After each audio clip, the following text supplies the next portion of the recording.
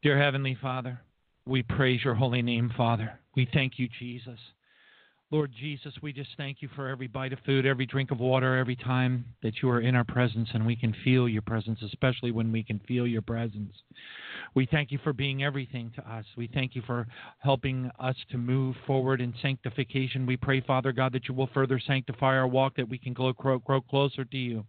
We pray in the name of Jesus, Father God, that as we grow closer to you over this time, Father God, that it allows each and every one of us to draw closer on our knees to you, that you will convert us, Father God, further, that you will sanctify us further in our walk, Father God. We just praise you.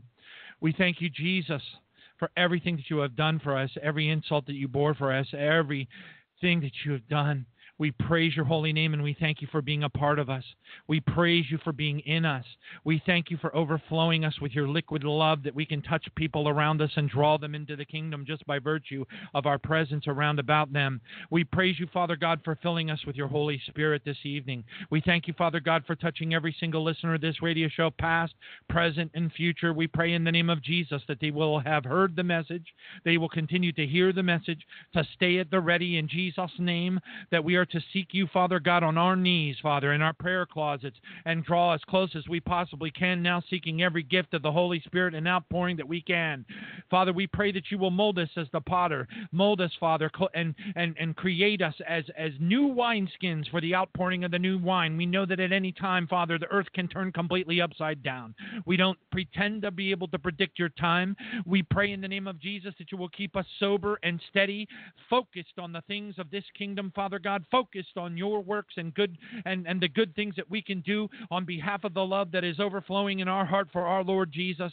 We pray, Father God, that you will change us and mold us and move us and just bring us to a place of complete comfort in the work in the works that we are doing on behalf of you. Help to open our eyes, help us to see opportunities. We pray for a spirit of boldness upon each of us, that we can touch the people in the realm of our influence, Father.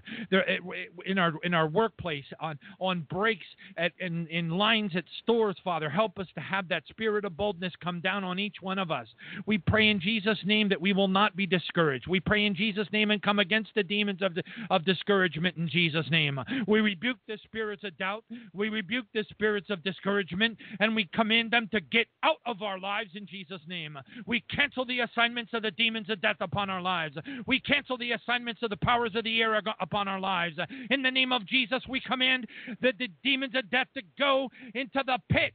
Hallelujah. We thank you, Father, for surrounding us with your holy fire. If we have 2 holy warrior angels in our presence, Father God, we pray that you will send 4. If we have 4, we pray for 8.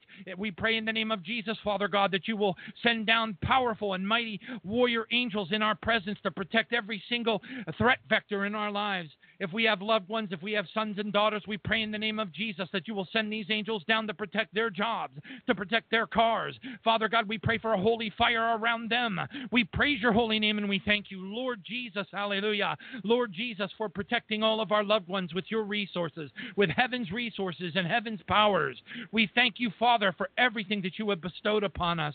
We thank you for changing our direction at a time in our lives when we were at the ready to make that final turn, to run to you, Lord Jesus. And we pray in Jesus' name that no matter what happens, no matter how dark the darkness gets, no matter how dry the desert gets, no matter what, Father God, that we will draw closer to you in our prayer. If we have to go through a period of famine, Father God, and we don't see your holy workings in our lives, if we don't see the miracles occurring as we believe that they shall, that we have patience, Father God. We pray the book of Job, we pray verse 13, Job 13, verse 15, Father God. Though he slay me, yet I will trust him. Father, we pray in the name of Jesus that you will give us that courage, the courage and the patience of Job to go through the desert like the Israelites did. If that is what is required of us, we pray in the name of Jesus for that patience to make us perfect, that we stay on our knees and believe, and we never stop believing, because we know that you will pour out your power, that you will pour out your glory, that you will pour out the manna upon our tabletops,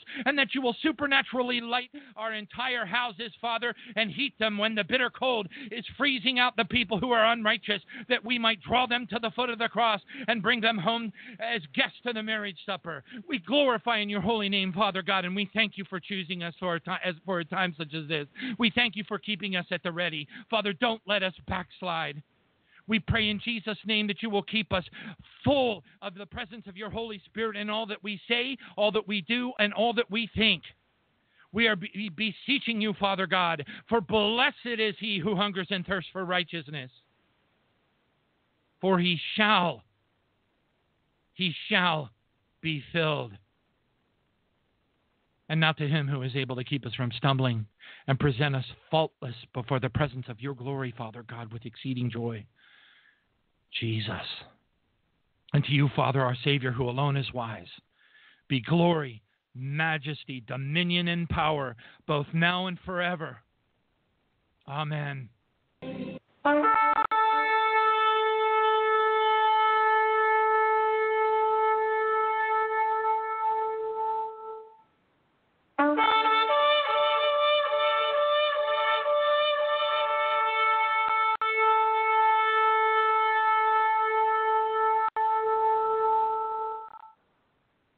Praise God. Thank you, Jesus. Hallelujah. Praise you, Father.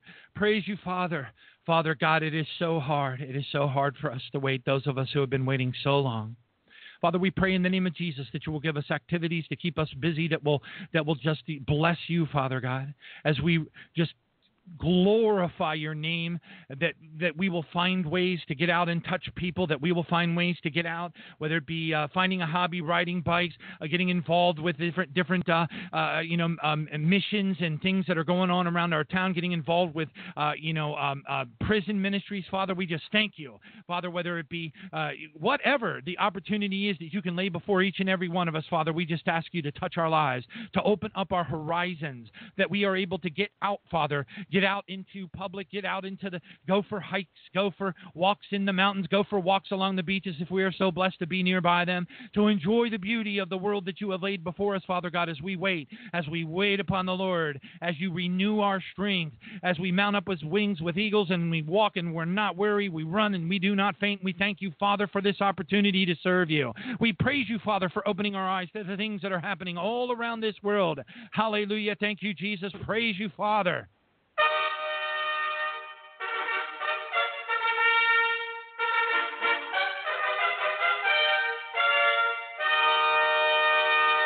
Glory to Jesus. So check this out. I thought this was a pretty cool quote. And yeah, we're going to move pretty quickly.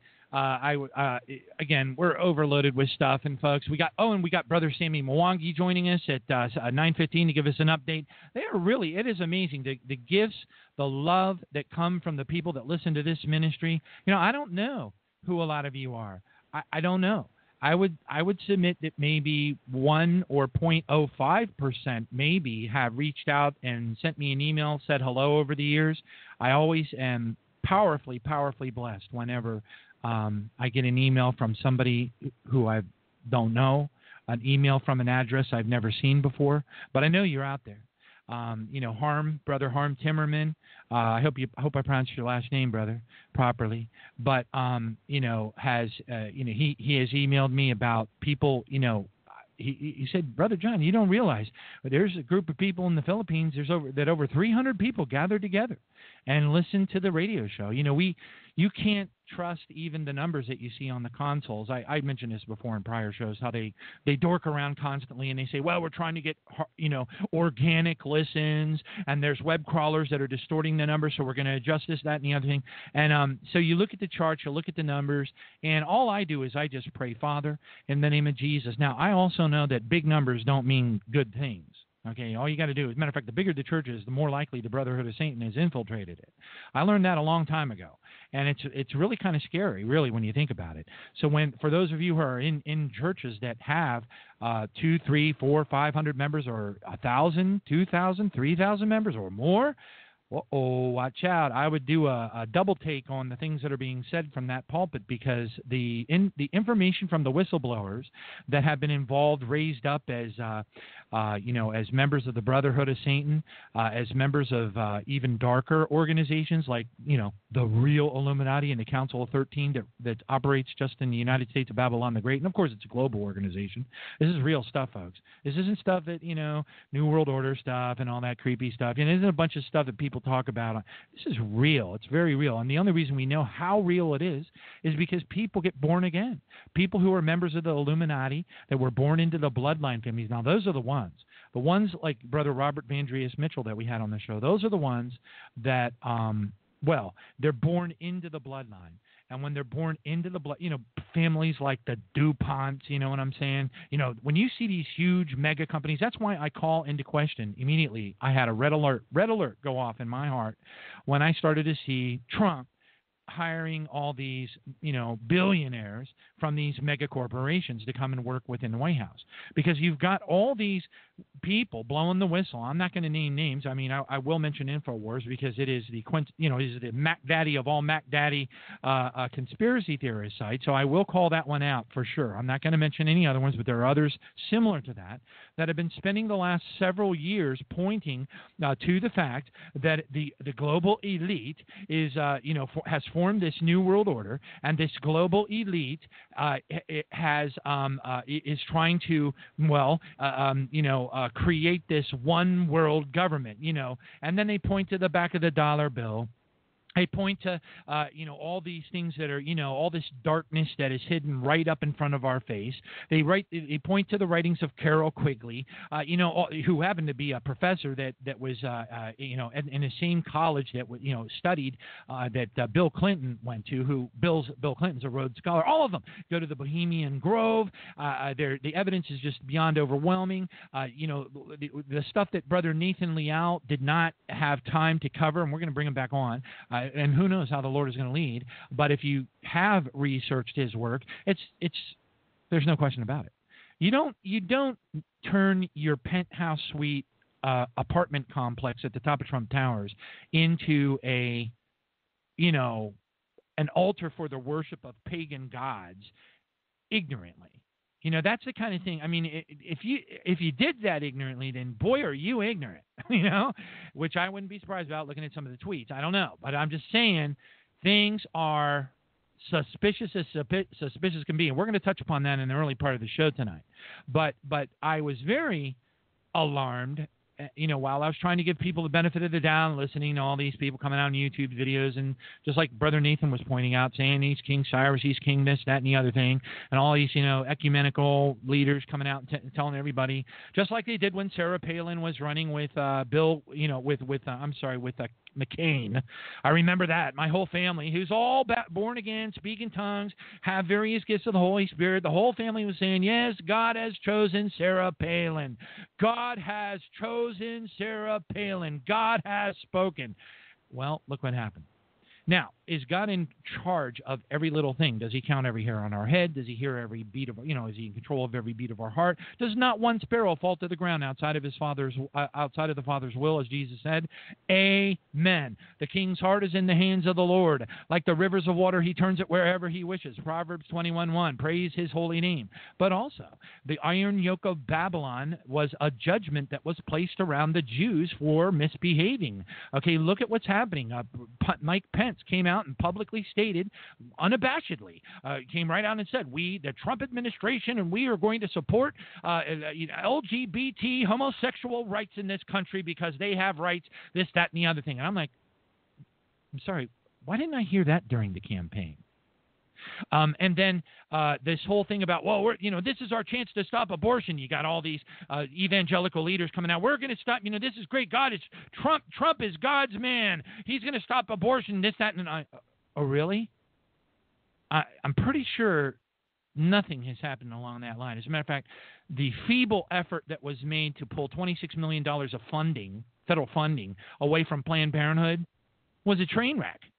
In fact, Planned Parenthood said, nana boo-boo, it doesn't matter. We do abortions without federal funding anyway. It doesn't make any difference. Go ahead and pull your money if you want. And they didn't pull it. Because, of course, you had people coming out and saying, well, they do all these good things too, and that's how the devil works. Every single demonic devil thing that there is out there. Look, How many people out there? I want to hear a praise offering, a cheer from the audience, a praise offering to Jesus. How many people out there were deluged with Shriners Hospital videos and commercials all throughout the holidays, and some of them are even still going on today, seeing them like 4 or 5 times an hour. How many people out there seeing them? Huh? Yeah.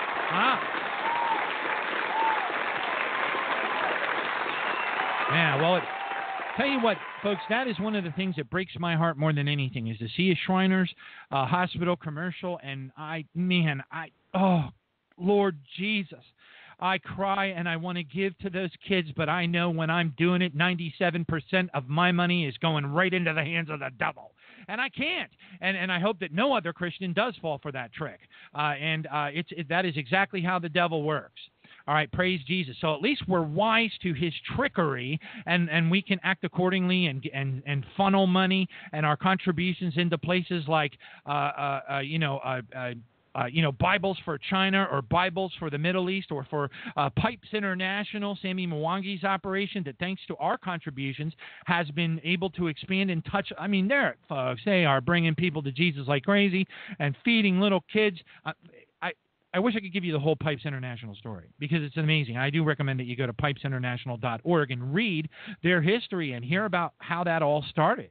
It's amazing. Little kids losing their homes because of development and wars and terrorists and things like that in a Democratic Republic of the Congo and in right on Idri Island, right on the edge of Rwanda where all that slaughter happened. As a matter of fact, one of the churches that Sammy funnels money into to help raise them up and build them out is it's located right in the area that was in that movie Hotel Rwanda, where everybody was getting slaughtered. It was the movie about the Tutsis and the I forget what the other group was, but it was horrible. It was horrible. And the United Nations went in and pretended like they were doing something, which of course they were doing nothing, which is pretty much what they always do is nothing. The only time the United Nations ever did anything, with NATO help that was meaningful was in the Bosnia and Herzegovina war, which is, thank God for that. All right, thank you, Jesus. But anyway, it's just a great time to be alive. It's a great time to be able to use systems like PayPal to make sure that our contributions, because people have been taken to heaven. God is going to hold us accountable for not giving to the kingdom, not seeding, not tithing. We're going to be held accountable. You think you're going to end up in a big, nice mansion and you haven't been tithing? Forget it. You'll be lucky to make it anywhere. There are big mansions, there are smaller mansions, and there are apartments, and there are smaller places even, further out into the outer darkness. The further away you get from the city of God, the smaller it gets. When the Bible says that we will reap what we sow, oh boy, is it not kidding. As a matter of fact, there was a pastor who was taken to heaven. I forget his name. I have it posted somewhere on Tribulation Now. I missed all the articles and everything. And he was taken to heaven. He did not think that I believe he's a Korean pastor, but I'm not sure about that. But he honestly believed with all of his heart that because the money that was being given was given to his church, and because he was taking that money and funneling it into the church and the growth of the church, that counted as seeding money into the kingdom. It counted as essentially his tithe. That's what he believed. Well, I guess he had a near-death experience and died, was taken to heaven, and God said, you got it all wrong. You don't understand. And the Lord took him around and showed him where he's going to end up living if he keeps living his life like that. Folks, those kinds of things scare me to death. Heaven trips, especially the sobering ones, like the Angelica Zambrano testimony of called Prepare to Meet Your God. When there are people taken to heaven that come back and speak negatively about testimonies like Angelica Zambrano's testimony and say, well, God would never do that, I have a serious doubt in my heart whether or not that person was even taken to heaven. I was told by somebody, now granted they didn't have proof, but they believed, and they were the daughter of, I believe it was the daughter of Odin Hetrick. We had a 4-hour conversation. That Lucifer has made a fake heaven. Lucifer has created a fake version of heaven, and that people are taken there.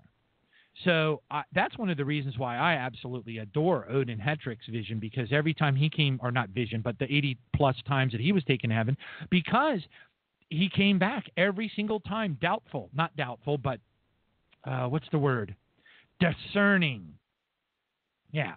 And he came back and he looked it up. He looked it up like he was a good Berean, Acts 17:11. He searched the Scripture daily to see if it was so. He would look up every little thing that he saw. He would, he'd go through, rifle through the Old Testament, rifle through metaphor. Oh, that's what it was. That's what it was. So he was confirming everything as best as he could. Now, I'm not saying that they weren't taken to heaven. Everybody, I don't know. We don't. The problem is we don't know.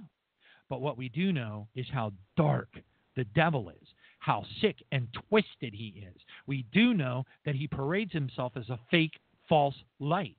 We do know, thanks to B.W. Melvin and his trip to hell and heaven, that there are levels of hell that are up so high that they appear to be light, which is, by the way, a revelation that was given by the Holy Spirit to Brother Peterson on the Peterson Chronicles on Saturday night. He said many times that that Lucifer's, I forget, I probably dork this all up, but Lucifer's darkness can become so dark that it appears as light or something. He puts it in a very interesting sort of a way. But B.W. Melvin warned that a lot of these people that are having near-death experiences that are unbelievers, that are seeing angels of light and what looks to them like happy, loving, wonderful places, are actually very high levels of hell where the devil is masquerading with his angels that can shift and change into angels of light, light beings. And of course we have the testimony of Carolyn Hamlet on the show. I think she said it on the last show, but not sure. We had her on the program 2 times. And but anyway, and she said that I don't know if she was in the yep, she saw the devil. Now, in this particular manifestation, he was very, very tall and very attractive and essentially an angel of light. Glorious, glorious being. Very, very attractive. And Howard Pittman, when he died, was taken to heaven. And he, in his movie Placebo, or not movie, but his YouTube video, Placebo, where he gives his testimony about that. That's very sobering. Here's this guy's a Baptist pastor. A Baptist pastor, and God would not let him in the city of God, wouldn't let him in, because he was too into being a pastor. He liked being a pastor, kind of like the Pharisees and getting the best seats and all that kind of thing. That was Pittman's problem. God wouldn't let him inside the pearly gates, wouldn't let him into the city of God. But he was able to see the people walking to hell. He estimated that only 2%. This isn't even talking about the bride folks. He estimated that, this is back in 88, roughly, he estimated back in 1988 that when he was looking at the crowds that were walking to hell and that were walking into heaven, and he compared the two together, his estimation was that only 2% were going to heaven of all the people that were dying that day that he saw walking, going down that hallway. Now, there's that saying that Carter Conlon says, in your last moments you realize that the feet coming down the hallway are not coming to take you to heaven. Anytime anybody out there says, oh, it's okay, it's all, I just revert back to the itchy ears. I say, the itchy ears doctrine. I was talking about this with Reverend Tracy Shulman. We like to get together, iron sharpens iron, that kind of thing, and share notes. And Scripture, that Scripture with it, about the itchy ears, there will come a time. That Scripture is very revealing. It's really only made up, the key part that we were debating is only made up of roughly 2 verses, which is 4 clauses of a single run-on sentence. And the only reason it's a run-on sentence is because Greek doesn't translate right into English, and the interpreters did the best they could. But so starting at 2 Timothy 2 Timothy 4 verse 3, it says, "For a time will come when they will not endure sound doctrine." Well, that's the first of 4 clauses. So clause number 1 is, "For the time will come when they will not endure sound doctrine." That's the first clause. Second clause is, but according to their own desires, comma. Okay, that's the second clause. Third clause is, because they have itching ears. That's the third clause, comma. They will heap up for themselves teachers. Heap up. So, and then it goes on to say in verse 4, and they will turn their ears away from the truth. They'll turn their ears away from the truth. That's the fifth clause, right? There's a semicolon separating verse 3 and 4. The reason why I'm doing this is because each one of the clauses of what I've read thus far is absolutely overflowing with important meaning. There is so much that can be derived from just these 4 or 5 clauses. How many people would read this as they say, oh, for the time will come that they will not endure sound doctrine according to their desires because they have itchy ears. They will heap up for themselves teachers, and they will turn their ears away from the truth. But they won't see. They will not spiritually discern the mysteries woven into the Scripture. There is explicit meaning and there is implied meaning woven into each clause. For the time will come. Stop. There you go. There's one mystery. When the Apostle Paul was writing this, he wasn't talking about that day. He's talking about a time in the future. For the time will come. I wish I had like a reverb. For the time will come, will come, will come, will come. When they will not endure. Not endure. What does that mean, not endure? Sound doctrine. Not endure means they walk out. They don't want nothing to do with your church. They don't want to hang out with you. You're a downer. You're making me feel bad. You're telling me that I could go to hell? I believe in Jesus. Oh. He's your fire insurance, is he? Have you read the Bible? Well, I know John 3:16. I know what that says. Oh. Know what Luke 12:48 says? To whom much has been given, much will be required. And you haven't opened the Bible on your dining room table in 5 years? Have you seen the Chinese people crying when they're receiving their Bibles? And that one video that's out there? So powerful.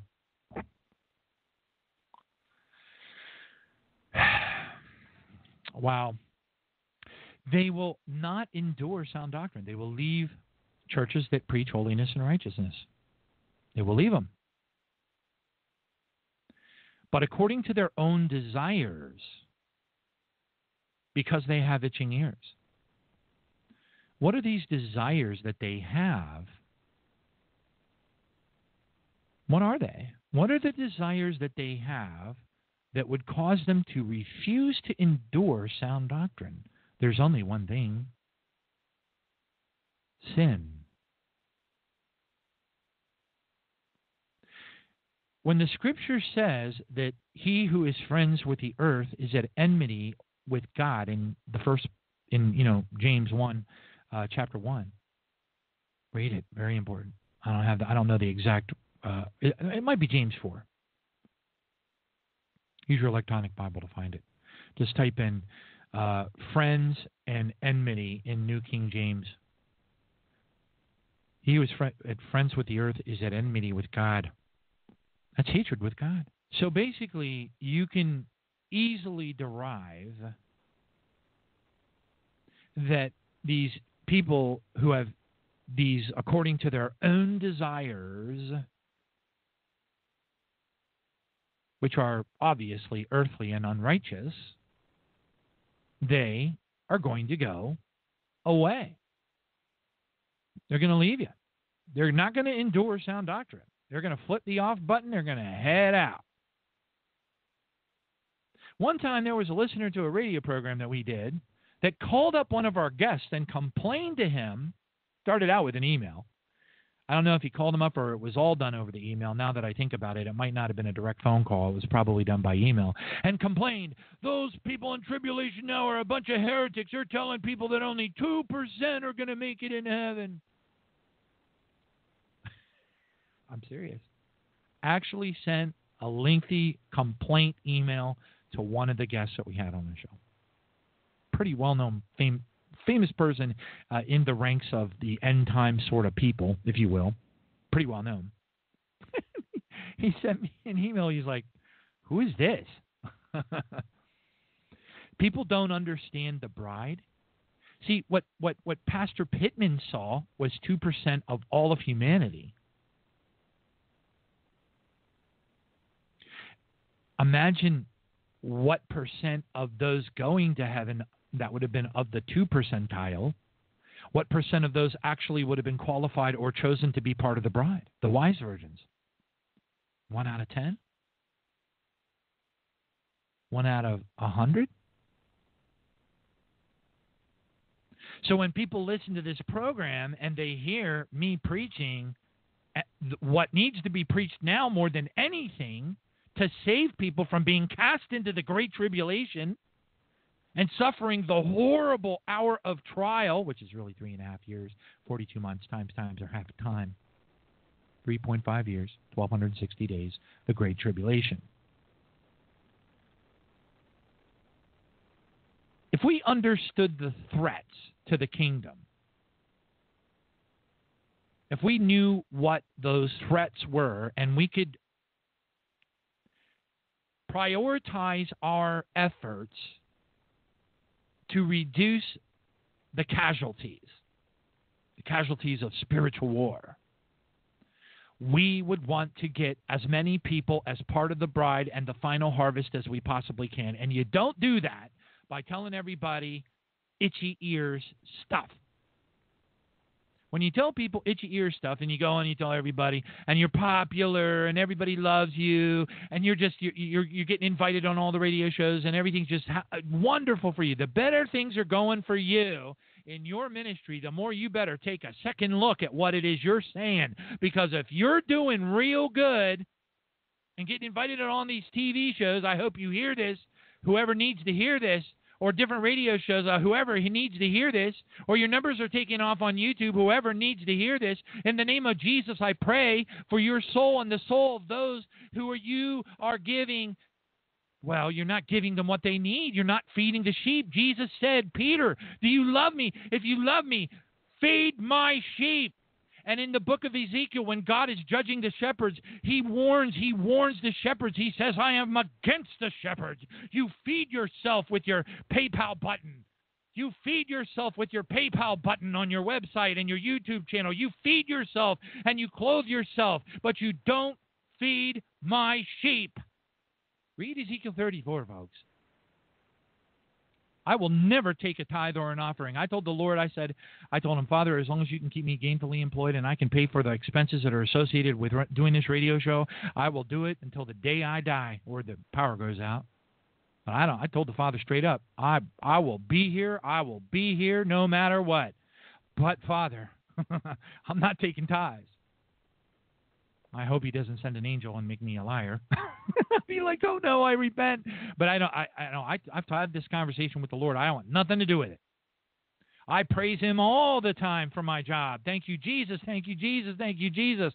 And he takes care of me. And I cannot imagine being any more blessed, whether it be 5 listeners or thousands of listeners worldwide, any more blessed to being able to help somebody in whatever capacity it is that we can help them. Praise God. But you know what?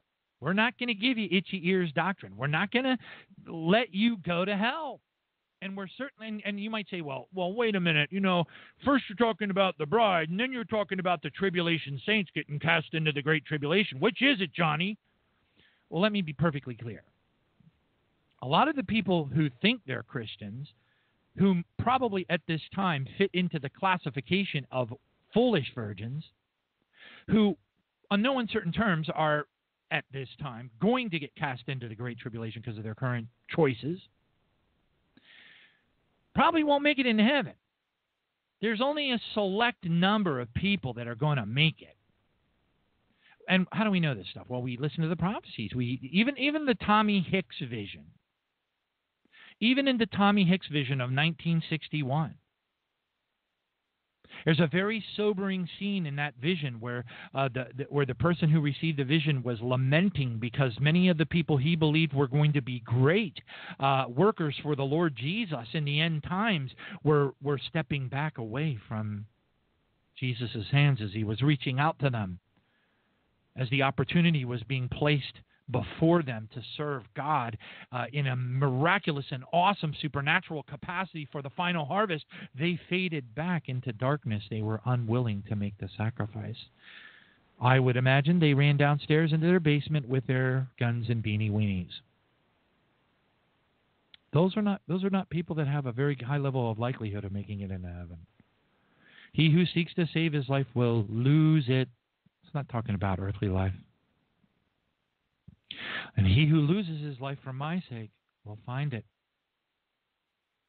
And you're like, well, that doesn't. Well, here's the thing. And I'm gonna try on Wednesday's show, since as far as I know, we're not going to have any extra guests like Sammy and or others joining us on the Wednesday show. I'm going to read to you a teaching that I put together. So if you're curious about how this works, matter of fact, let me take a look. I may just go ahead and read it right now because I have it right here. I'm going to, because we're on the subject, and I feel led so. And then we're going to go ahead and blast into the headlines and plow through it pretty quick because we got Sammy joining us in 30 minutes or so, and he's so patient. He's awesome. Praise God. And so is Sister Terri. What a blessing. This is going to be a great message, folks. Tonight is going to be a great message. All right. This is a teaching that I put together. Now, I shared this. I like to share this. I wrote this up for a listener because we have a tendency, and this is a human thing. It's wired into our DNA.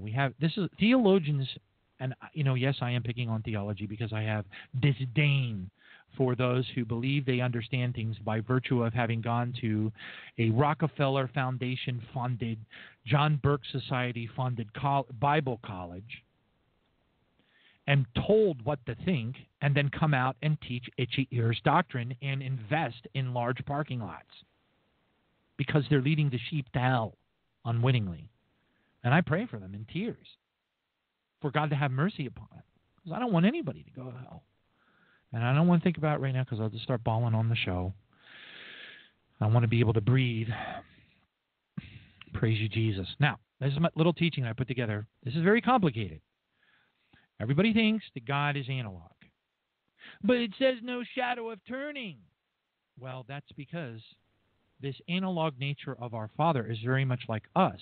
We are commanded to let God handle the vengeance. We don't do the vengeance. Vengeance is mine, saith the Lord. We heap coals of love upon the heads of our enemies. We feed our hungry enemies. Folks, it's what we're commanded because we have to be like Jesus. We are to be like Jesus. The Father will handle all the other stuff. So okay, let me just share this with you. This is, it's deep. And I would submit that the vast majority of listeners to this program, just based on, raw averages, running averages and numbers, and what the statisticians refer to as organic listens, those numbers, I would submit that probably the majority of people won't get it. But I pray in Jesus' name, Father God, that you will open the eyes, the ears, and the spiritual acuity of every single listener, that they understand this, because this is, as you know, Father, you know that this is a huge mystery of the Bible that very few understand. When I gave this to Sister Tracy Shulman, she was like on the phone with me like Shazam, because this is exciting. And she knew about this, but she never saw it lined up with the Scriptures to support it. The thing is that you can't, when you graduate out of the realm of theological understanding of the Bible and you move into spiritual understanding of the Bible, what happens is at a spiritual level, the Scriptures weave a tapestry of supernatural understanding that overlays the entire Bible. And you know things, you spiritually know things, like Ezekiel 34 isn't talking about only Israel. It's also talking about the preachers of 2017. See? But that's a spiritual thing. And when you get to that level where you are connecting the dots from scriptures all the way from, Deuteronomy to Revelation, and you're seeing this tapestry of mystery unraveling before your heart, and you're like, oh, wow. So I'm just going to share this with you. It is in the show notes, and the show notes are posted at tribulation-now.org, tribulation-now.org, or if you prefer, tribulationnow.com, no dash, tribulationnow, one word, .com, no dash. You go to the show notes at the bottom of the black banner, and you can look it up in the show notes. And I've entitled it Fear of God and the Power of the Saints. This is not milk, folks. This is serious meat. And this is not lofty. It's right out of the Bible. Okay, quote, "We know that when we are told to fear God, this is fear of being cast into hell. Real fear. Because Jesus says so right here. This is vital to grasp, as many theologians think that this is what they call a reverent fear. To try to reconcile fearing God and loving God at the same time, because they don't relate to it. They don't understand it. By the way, folks, this is also why there are thousands of denominations that don't believe in speaking in tongues. They're called cessationists. The reason is because they didn't have it happen to them. So they figured, well, if it didn't happen to me, then it's got to be demonic. If it didn't happen to me, and I'm a very godly guy, I'm the greatest Pharisee of them all, then by golly, it's got to be a lie, and it's the devil. That's what they think.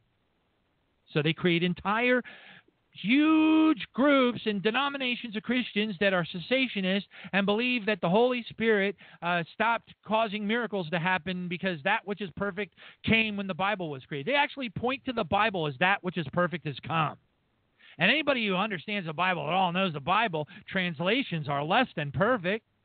The Word of God is inerrant, but the translations are not correct. That's why we got to dig. Hallelujah.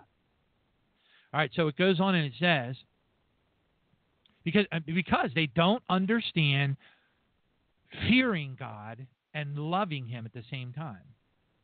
Now, the reason why this was an easy concept for me to get was because my father was a very strict disciplinarian, and I loved him, but I feared him.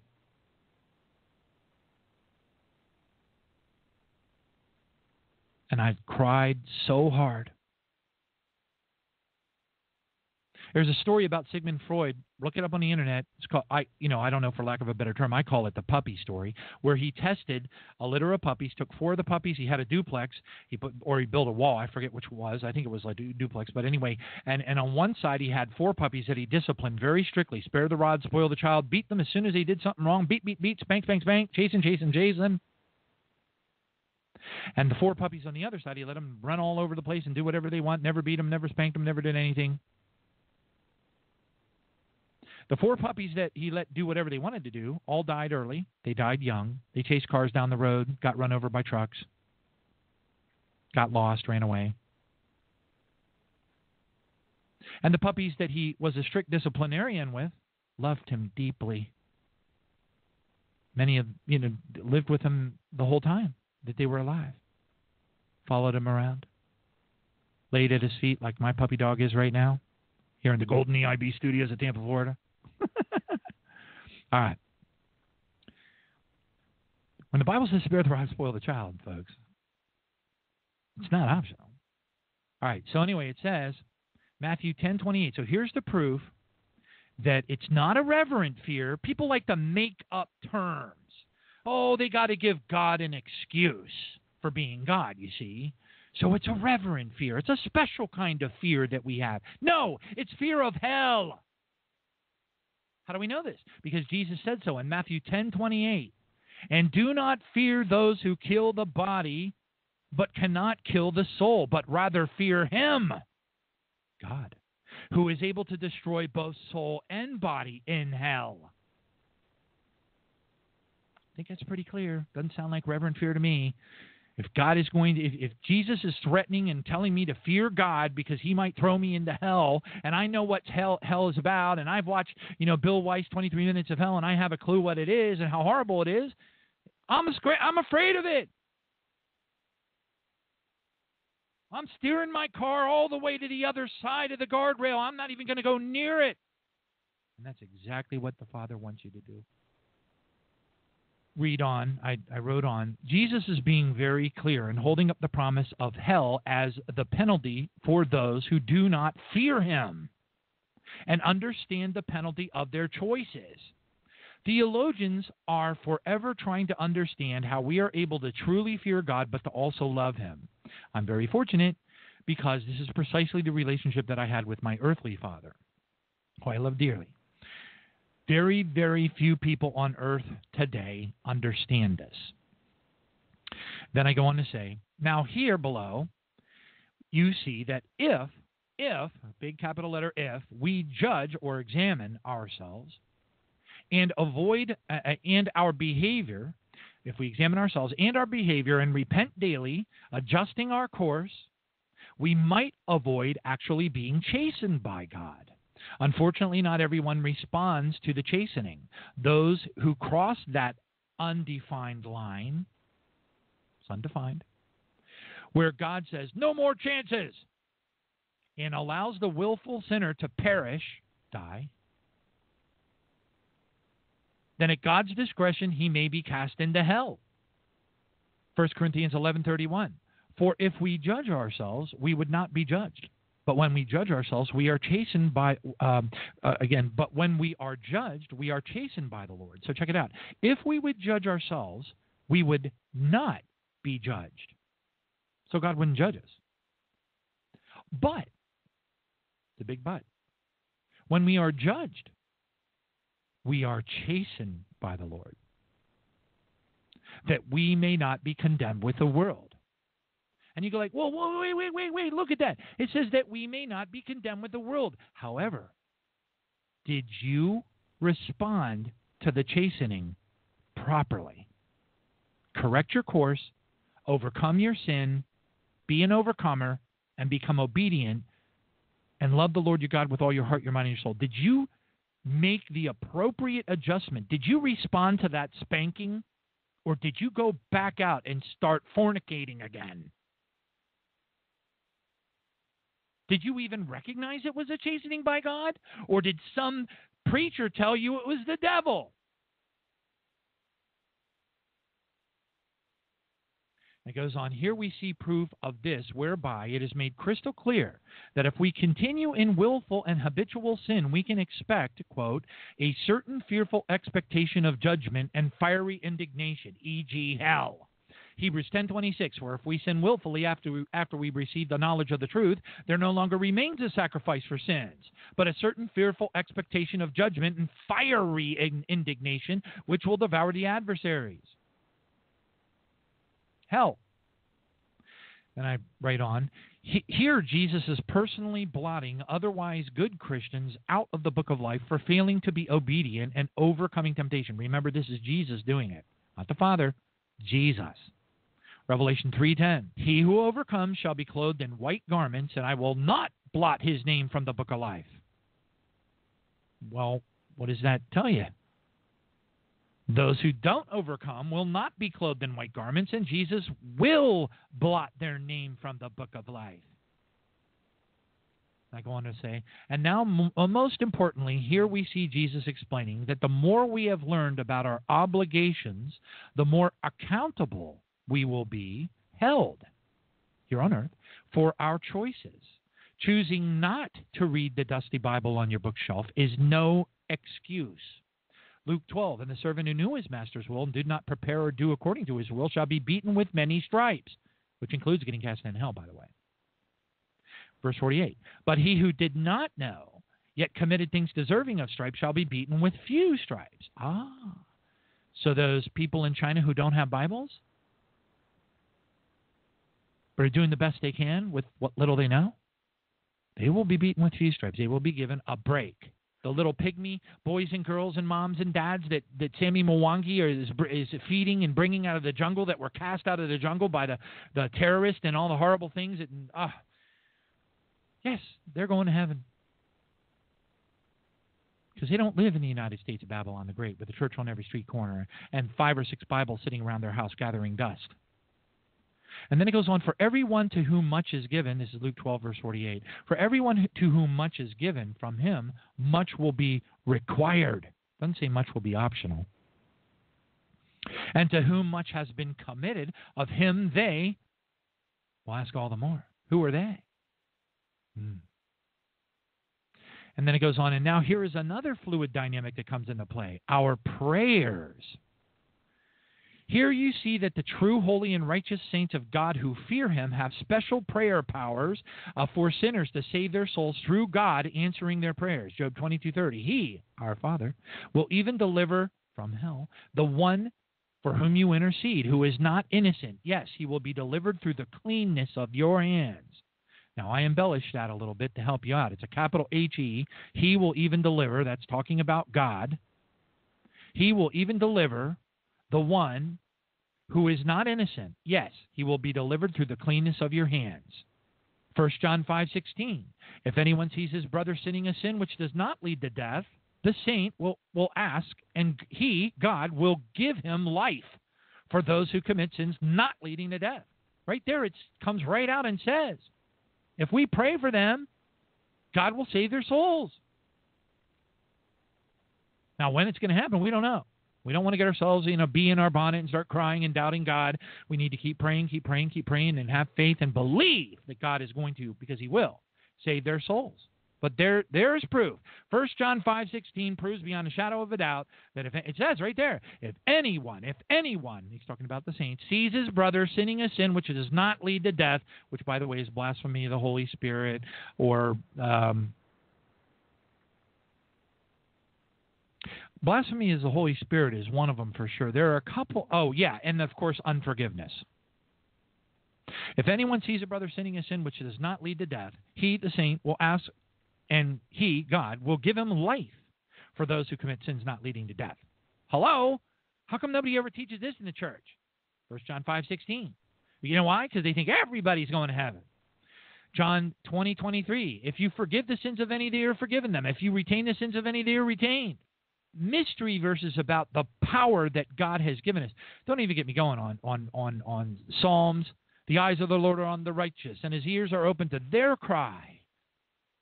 34:15. Psalms 34:9. Oh, fear the Lord, you his saints. There is no want to those who fear him. Oh, it's a reverent fear. No, it's not. Psalm 34:17. The righteous cry out, and the Lord hears and delivers them out of all their troubles. The Lord is near to those who have a broken heart and saves the souls of such who have contrite spirits.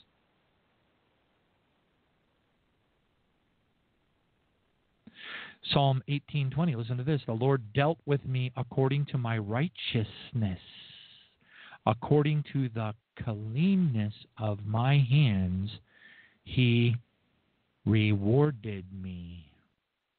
Psalm 18:20. But these are reserved for that. This is reserved probably for the 2%, or less than that, even the bride, I would submit. This is talking about the true righteous and holy saints who fear God. Praise Jesus. Jose? Brother, I go back to Jesus. One of the things that is amazing, here's a man who was relatively unknown to the age of 30. And he starts his public ministry. And 3 years later, he's crucified, he's killed for the things that he said. And so sometimes I sit here and I ponder, what must a man say to go from obscurity to being killed? What kind of words must you say to incite the powers that be to deem you so dangerous, for people to hate you so much that in 3 short years they kill you, they crucify you? And so when I look at some of these big churches, mega churches with a lot of folks and a lot of pomp and circumstance and a lot of happiness, I can't help but to think, I don't read that in the Bible. I read of a man whose speech was so powerful that he got killed for the things that he says in 3 years. For example, after he always had people leaving. So people came, people left. And in one occasion, the multitudes left him. And so he looks at the apostles and says, "Are you guys leaving too?" And one of them says, "For no, Master, for we know that you have the words that give eternal life." But he looked at them and said, "Were you guys leaving too?" That's how powerful his words were. One time he was at a synagogue, and he says, "You got to eat from my flesh and drink of my blood." And he caused a stir in the synagogue, and people were moaning, "Oh, this teaching is too hard. Who can act on it?" So itchy ears bring discomfort and bring a certain level of joy and happiness, and everything's going to be okay. And some of the gospel is about love, and it's about faith, and it's about beautiful things. But to get there, the majority of the gospel is about check yourself out and stop sinning. And stop doing the things that displease the Father. Stop doing the things that displease your brother. Love thy father. Love thy neighbor. And all throughout his ministry, those 3 years, his words were so impactful. His words were so hard that he was killed for it. And we don't see that. I think all the martyrs except one were martyred, stoned, crucified upside down. John ended up in the island of Patmos as a recluse. This is the reality for those who preach the real gospel. This is the reality for those who speak the truth of God, not the itching ears and the happy messages all the time, and the band and the children and all these beautiful things that they're okay, but they're not the real gospel. The real gospel is hard. The real gospel is harsh. The real gospel demands that we inspect ourselves and our hearts. The real gospel demands that we obey the teachings. Those who love me shall obey my commandments. Am I obeying God's commandments? Am I doing what Jesus told me to do? And that's something that is in everybody that calls themselves Christian. Should be that sense of, am I doing what's right? Am I doing what God is required? Am I going to get into heaven? Because, brother, times are short, and there's really no time to dilly-dally about salvation. There's no time to sit around and wait for another sermon and wait for another, big thing at church and a big gathering. Let's all get together and sing Kumbaya. There's no time for that anymore. The times are here, and we must inspect ourselves. Lord, search me, O God. Search me, O God, and tell me if you find anything displeasing. The real Christian walk is a very hard thing. And if you're not hurting in some way or another, you're not really doing it right. Back to you, Johnny. We were just talking about this before the show started. Remember that? Jose and I were just talking. Here's the rubber meets the road. Okay, it's what I call applied Christianity. Applied Christianity. It's one thing to talk about it. It's one thing to point to the scriptures. I mean, one of the most convicting scriptures of all in this line of thought is Matthew 10:34 through 39.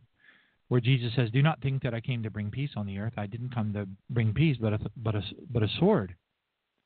For I have come to set man against his father, daughter against his mother, daughter-in-law against his mother-in-law. A man's enemies will be those of his own household.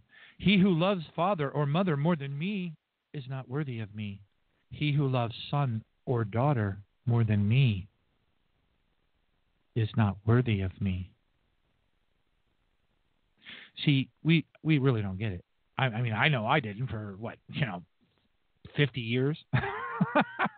But anyway, Jose and I were talking, applied Christianity. We were talking about it on the phone. I was like, Jose, you know what? We need to go to we need to get out of the house. We need to go, because you know what?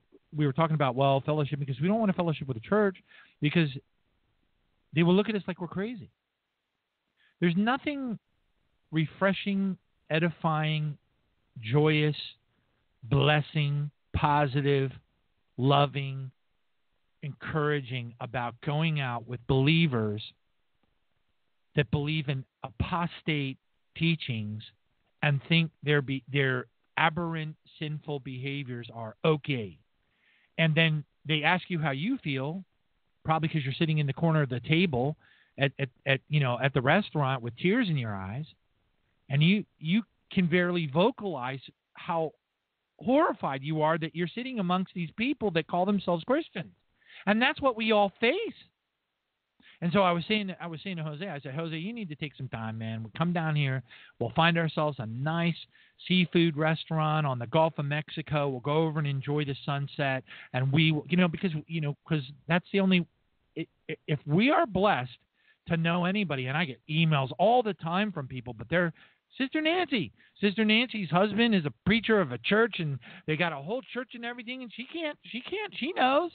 She feels she is surrounded by people constantly in all of the works and loving, awesome works that she does for the kingdom, working with her husband, working with the people in the church, but she has to bite her tongue. She can't go out and talk about Jesus and the things that she knows. It's the most lonely place on earth. That's why I was like saying to Jose, you know what? It's you and me, man. Because you know what? We're not going to find others that are thinking like us. And we are condemned to being lonely.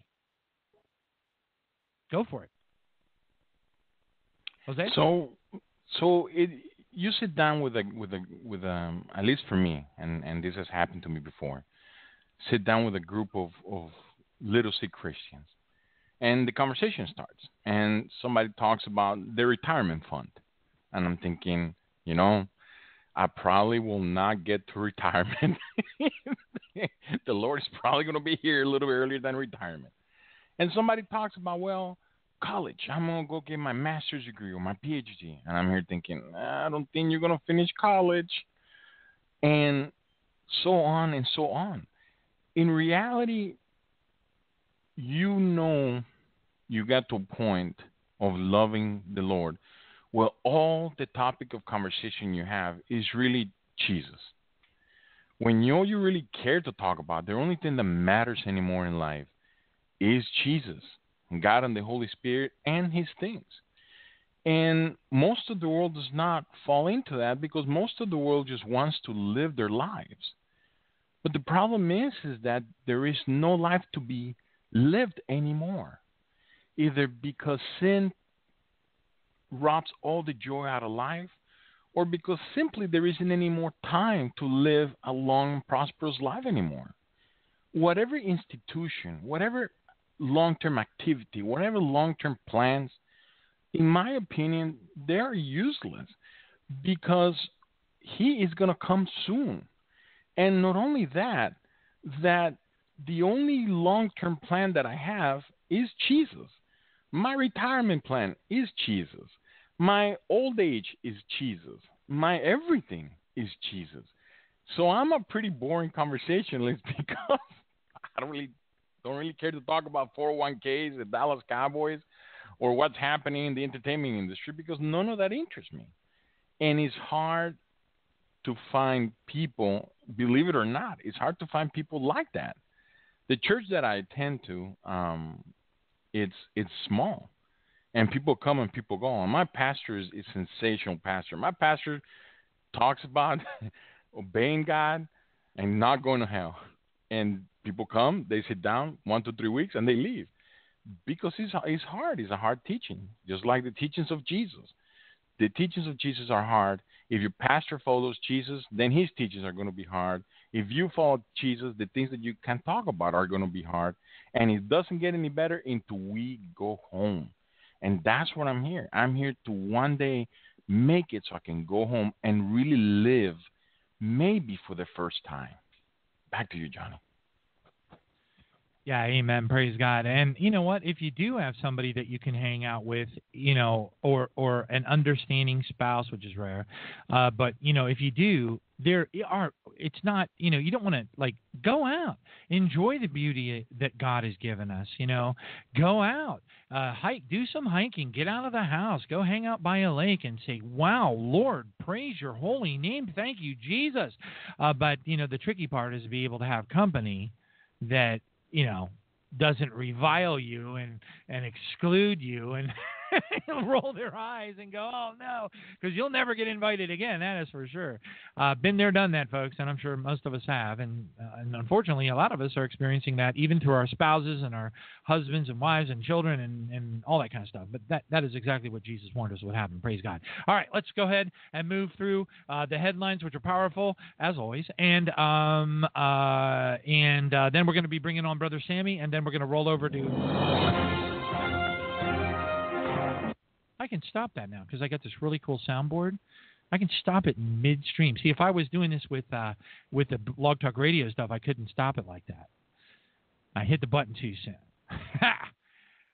But anyway, praise Jesus for Brother Sammy and Sister Terry, because if we run a little bit over getting this news out to you, no problem at all. I love it when we have guests on that are regular, that know how we operate and how we're overloaded with just... We get the Holy Spirit moves. Sometimes I start out and I'm just like, I'm not going to talk about that. I'm not going to talk about that. I want to get the news out. I want to get the news out.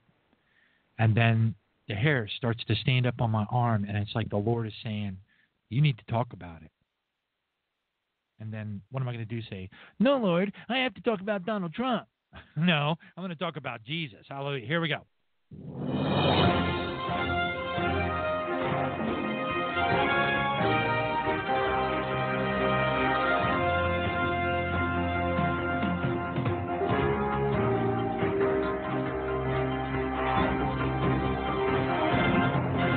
Not normal.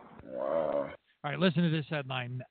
This is all over the place, folks. It's not just CNN. I know there are a lot of people out there. You know, absolutely, the division of the devil is humongous. Fox News is everything they do. They twist their headlines around. I laugh. I sit there and read the headlines, and I'm laughing so hard because I know what's actually going on. And then I watch how Fox twists them to say, "Oh, it's okay. You know, it's all right. Everything's going to be just fine. Trump is great. Trump is wonderful." And then you go over to CNN. Actually, I never thought in a million years that I would think that CNN was more level-headed and accurate than Fox, but absolutely it is right now. If you want to take a pick, now I'm not saying that CNN isn't weird and mind control-ish like all the rest of them. They all are. They're all sick and twisted. Don't trust a darn one of them. Always check your P's and Q's and go out and do your research. Amen. Praise God. But everybody's off kilter right now. Everybody is off kilter. The situation is very messed up. Like I was talking about at the beginning of the program, you've got all these people like InfoWars and stuff like that for the last 10 years have been telling the entire world that the elites are our enemy. And what do we got running the government? Elites. What do we know about the elites? That the billionaire CEOs of these major corporations, almost all of them are members of the Illuminati, and they're almost all, for sure, members of the Masonic Lodge. But no, we're going to forgive them because they understand our plight. They know about the New World Order. So they're going to break down. They promised to get rid of NAFTA and put up walls and make America great again. And it's okay if they're elites. It's okay if they're Masonic. It's okay if they're part of the Illuminati because they're going to make America great again. I think that would be a big fat... All right, anyway, listen to this headline. I knew this one was coming. Netanyahu's honeymoon with Trump ends abruptly. By the way, this is also repeated on articles, not this specific article. It's not reprinted, but it's another version of this article is out on Israeli News, Jerusalem Post. So it's all over. All over. Netanyahu's honeymoon with Trump ends abruptly. And this is from the Jerusalem Post of CNN. This was supposed to be Israeli Prime Minister Benjamin Netanyahu's victory lap. After a combined 10 years leading the government, he finally had a Republican president in the White House. Thank you, not ecumenical. Well, a lot of them are ecumenical, which is a shame. But thank you, evangelical leaders of the United States of Babylon the Great, for telling everybody that he's Trump, God's choice.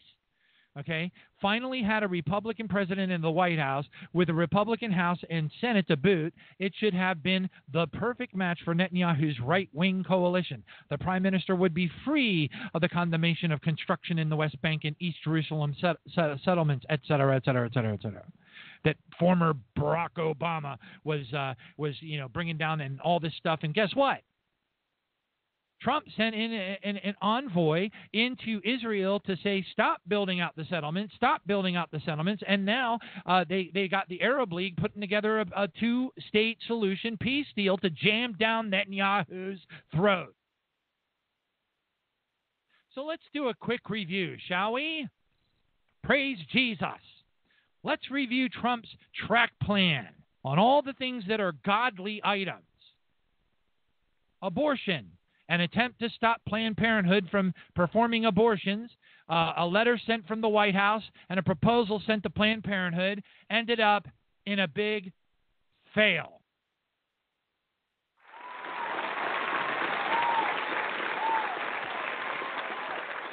Stop cheering. That's a buzzer. Yeah, that's better. Who was that in the audience that cheered?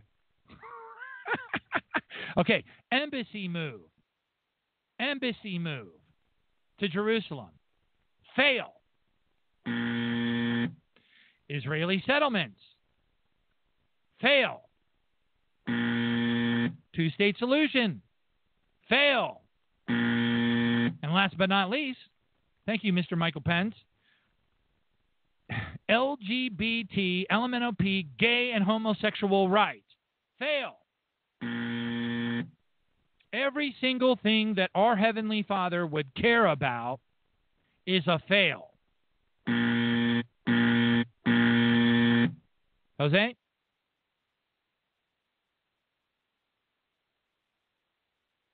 Brother Jose, do you have your mic mute on? Brother Jose, are you there?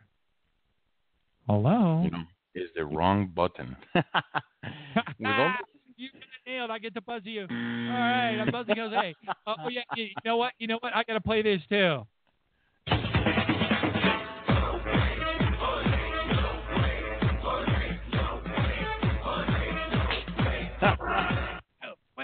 Jose, no. Okay, that's all right. You're allowed to make a mistake. I do it all the time, so join the party.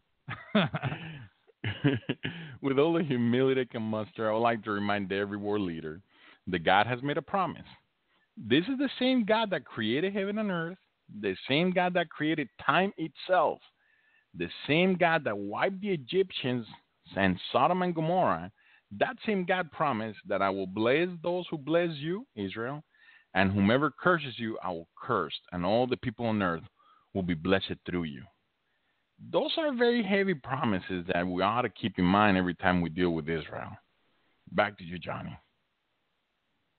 Yeah, praise God. And I see you there, Brother Sammy. Hang in there for me. As always, we're running behind schedule, so don't worry about it.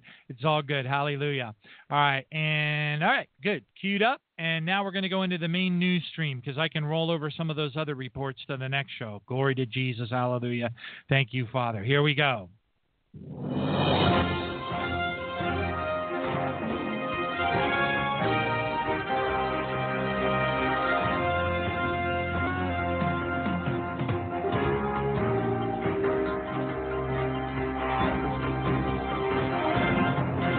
Not normal.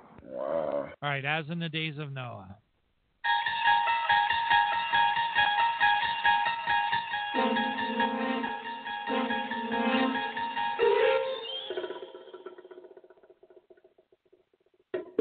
All right, praise God. So, and there is one more thing that is applicable to what I'm about to share with you, and it's this. Strange sounds from the sky in Sweden recorded on video on March 8, 2017. And it even says they're back in the article. And here's a recording of what they recorded in this particular town in Sweden. And indeed, they're back.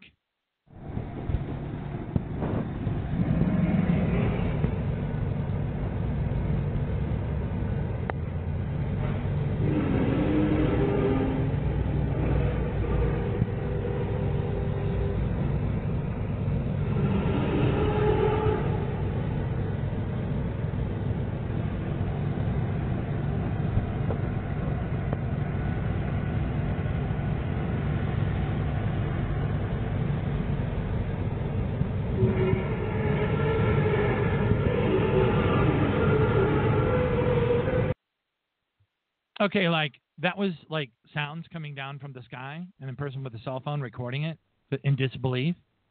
They're back. They're here. Headline, Judge okays petition for America's first genderless person. Portland student has become the first American to gain legislative support to become genderless. Isn't that special? Alien mothership, huge circular shadow, floats past the ISS, International Space Station, in remarkable NASA footage, which indeed it is. Matter of fact, these headlines are now reaching relatively well-known news outlets. This is no longer, creepy, weird places that nobody ever goes on the internet. Listen to this. This is from the International Business Times. Quote, are aliens real? Researchers discovered that forms can travel across planets in Goldilocks zone. In the Goldilocks zone, it's talking about a report from Cornell University, and it says the system of exoplanets dubbed TRAPPIST-1 by NASA after the federal agency discovered that the region in late February includes 7 exoplanets and one of the most likely possibilities for extraterrestrial life, and it goes on, blah, blah, blah, and talks about it. I mean, this is International Business Times. 2 UFOs spotted flying by the International Space Station in this recent footage. It's just one right after the other. Listen to this. Sightings of mysterious triangle UFOs are on the rise. The sensation of the triangle UFO has intensified in the U.S. after 2 more strange craft were allegedly caught on video camera. And I wish we had time to read every single bit of it, but we don't. We'll go on. The list just goes on and on and on. Praise God. All right, listen to this. This is from the Connecticut Conservative Tribune. Girl tells doctor that she's being tracked. He thinks she's nuts until the chilling X-ray comes out, and he sees the, creepy, weird tracking chip and all that kind of weirdness. Then New York Post. Listen to this. Massive anomaly lurks beneath the ice in Antarctica. Folks, the list just goes on and on. Times of Israel, Jerusalem to host Israel's main gay pride parade. Anybody say Gog and Magog? Gog and Magog? Has the iron yoke of Babylon been lifted off of them? Folks, it's coming. Judgment is coming on all of these nations. Praise Jesus. This is from Signs in the Sun and the Moon and the Star Seas Roaring. Experts predict 7,000 more Siberian holes about to open soon. And this is talking about those really creepy, super creepy, weird, gigantic holes in Siberia that they look like some giant drill was drilled down into the ground. And the experts can't even tell. They even have one person suggesting that it's a doorway to the underworld in this particular report. And they're saying that 7,000 more are about to appear, based upon studies in areas of the ground and the frozen tundra and such that has excessive amounts of methane bubbles and such underneath it, because they think that that's what's causing it. I have another belief.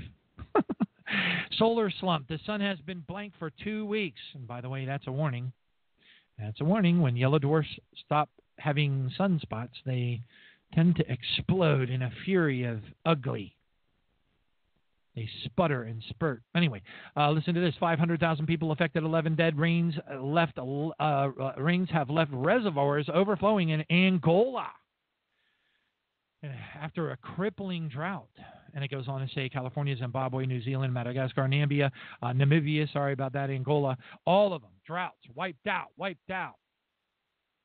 Peru disaster, up, 84 dead, 20 missing, over 80,000 people injured, and 150,000 properties damaged. Dredge, torrential, it's apocalyptic weather. It's unbelievable. It's just unbelievable. Praise God. Now let's go ahead and do New World Order war, violence, insanity, upheaval, and rumors of wars. Cincinnati nightclub shooting. 1 killed, 14 injured. That just happened the other day. Listen to this. Las Vegas tourists flee in terror as the world-famous Bellagio Hotel is put on lockdown after a gang of armed robbers, including one in a pig mask, opened fire in a Rolex store raid. And it goes on to explain a whole bunch of other awful stuff that happened. Listen to this. Unidentified assailant shoots 7 people in the United States, St. Louis, killing 1. This just happened. It's just one thing after another, folks. And Europe is just getting body slammed. Jerusalem Post, Assad to Israel. We have a right to defend our border. So basically he's shaking Putin's hand. This is from the Jerusalem Post. They're making it very clear that we're going to attack. It says, Times of Israel, another report. Israel plans mass evacuations if war erupts again. And they're pointing out Hamas and Hezbollah. Of course, Hezbollah would be coming from the east. Hamas would be coming from the west, from Gaza. And Hezbollah would be funded by Iran. That's why Israel is bombing the truck on, in the storage warehouses nearby Damascus and Palmyra and all that with their jets, because they believe that Hezbollah is bringing in their equipment that way, and there's been threats to take out the Golan Heights. Folks, come on. It is all happening while we're all sitting around watching, the health care bill didn't pass. Wonder why. Maxine Waters, Representative Maxine Waters, puts out a veiled threat to say, get ready for impeachment. We're going to impeach Trump. There's a whole bunch of people who think that they're going to, do the whole, Russian collusion deal. And the Gorsuch guy that Trump picked to be on the Supreme Court came out and told Lindsey Williams on no uncertain terms. He said, quote, if Trump asked me to overturn Roe versus Wade, I would have walked out the door. Now, was he lying? Doesn't sound very promising. For those who have been touting that as a win-win-win for Donald Trump. Emergency alert. Elites are trying to kill Trump. Elites are trying to kill Trump. Of course, I've never seen the insanity coming out of InfoWars as it is right now. It's just, I used to really love that operation. And wow, what a mess we're in.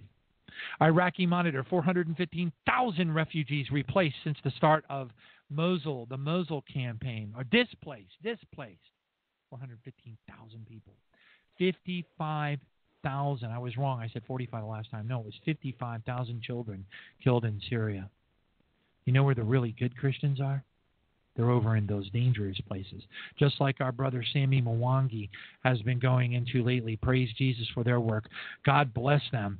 Let's go ahead and bring him on the program right now. Here we go. I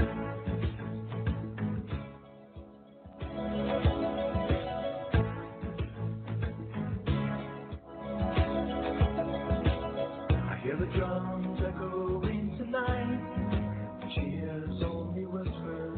Praise Jesus. Brother Sammy, are you there? Amen. I'm here, John. Bona Sifiwe.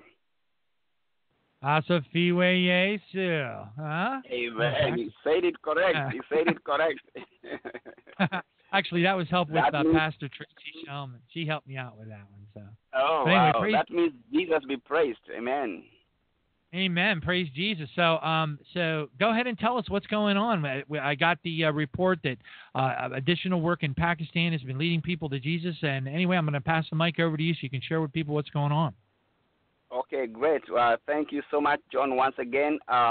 It's always an honor to give updates. A lot of people who do support us tell me that they hear my updates on the Tribulation Now. So this is always a God divine purpose given to us. So I want to say that, first of all, we continue to do our monthly meetings. We have really advanced our monthly meetings in every country that we have our presence. And I'll just give two instances because these were kind of very encouraging for me. First of all, in Kenya, we have a small village that we went and started as church because there were 4 Christians in that area. And a few weeks ago, we had an outreach where we gathered young people to go to villages and knock doors. And this is a place where people have been resettled because they were depressed people and they didn't have anywhere to go. And many of them had never heard about Jesus. And so they knocked their doors, shared the gospel from 4 Christians in this place. Now it's gone to over 40 members in the small church that we started. And so the last 2-3 weeks when we had these meetings, 18 people gave their lives to Jesus and committed their lives to follow Jesus Christ. And it was very, very exciting to see these people being baptized, knowing Jesus in this small place. And last year in August, I was there. We had raised some money to help build this church. And we actually, myself and my wife, we were there to do the floor for the church. And it was exciting just to see these members that have gotten saved in the same village and now are leaders in their church. Together with many other churches, I can give examples of the churches that we are supporting, both in Kenya, Rwanda, and Congo, and it's so exciting. But, John, what I shared with you the other day The last 2 weeks, we had my team from Pakistan.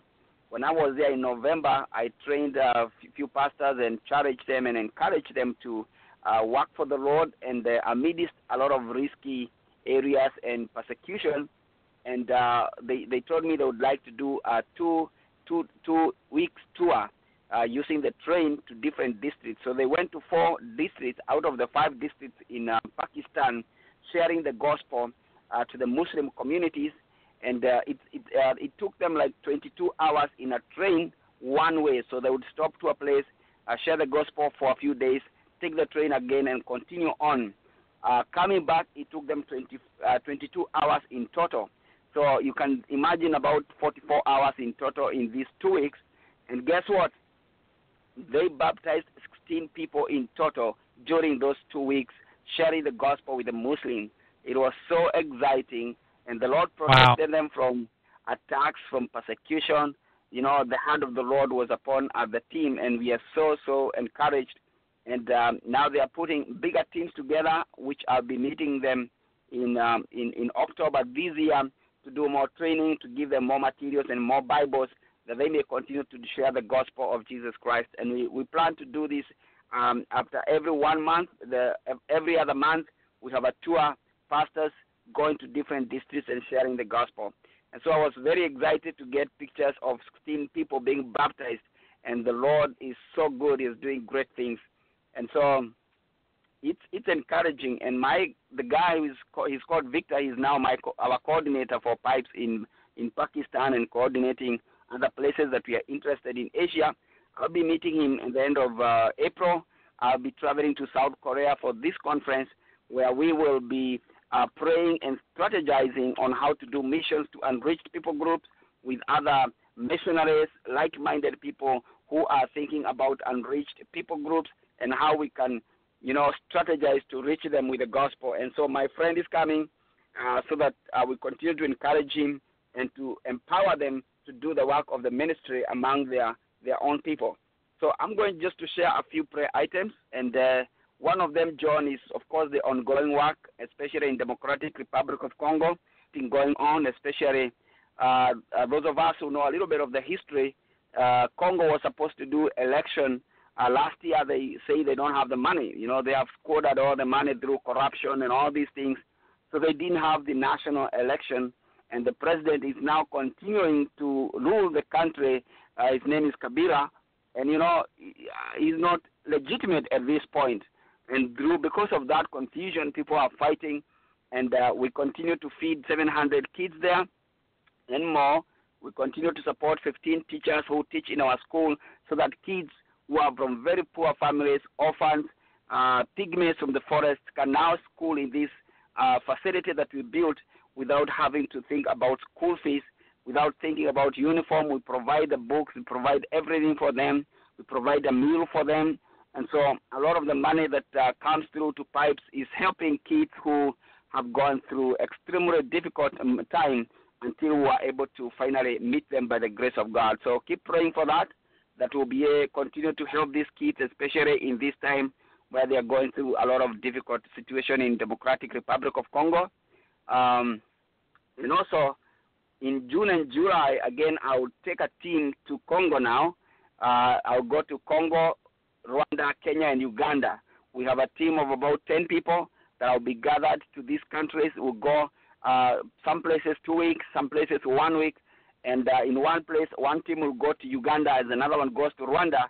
And every time we go now, we are really sharing with the pastors, because we want to empower them and encourage them, give them the resources that they require so that they can continue on. So when we leave one country to another, they are continuing to the villages. They are going deep and deep. They identify places, and we help them with money to build churches, and we literally go there to do that. I travel a lot in so many of these countries to do the work and to just make sure that the money we receive is being used well. We don't want to waste any money that people are giving to the glory of God, and we are doing that in the name of the Lord. So keep praying for that. And in October, we'll be in 4 countries in Asia: Malaysia, Indonesia, Singapore, and Thailand. We are already trying to raise money for Bibles. A lot of the people, John, that I met in Asia, even in Pakistan, they don't have Bibles. they kind of found $5-6 to buy a Bible, and we get all this money. And when I went to Pakistan, we gave them Bibles. They were so encouraged. Some of them who have internet were putting them on Facebook to say, I got a gift from our friends from USA, Pipes International, and I was so encouraged to know that for some people, a Bible is such a precious gift. Some of us have 5-6 Bibles, but God is so good. So keep praying for us. Keep praying for all the children who are still at the care of Pipes International that couldn't go to school without the help that they are getting right now in Africa and now in Asia. The orphans we found in Asia, and we decided to take over to help them. So please pray for them. And I want to thank all those who support us and give their money. They are $100 or $200 or $50 or $25 or $500 or more. Whatever you give, it's to the glory of God. It's being used in good work. It's not being wasted, I can assure you.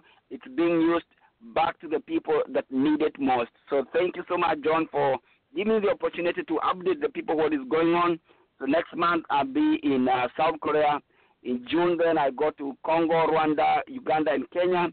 Then maybe come back to U.S. in August to prepare for October in Malaysia, Singapore, Thailand, and Indonesia. So keep praying for us. We are busy. We are working hard, and we are praying to the Lord, and we are asking God for the harvest. You see, as I always say, the Bible says, "This kingdom of the kingdom of God shall be preached. The gospel shall be preached to every nation for a witness." And after every nation has heard the gospel, the end shall come. Sometimes people say, "Oh, everybody has heard," but for us who have been going there to the field and finding people who have no idea who Jesus is, they're asking us, "Is Jesus together with you right here? Is he one of you? Why don't you just show us who is Jesus here?" And we start the story. It's amazing, but I thank God that people get to know Jesus and give their lives to Jesus Christ. So thank you so much, John.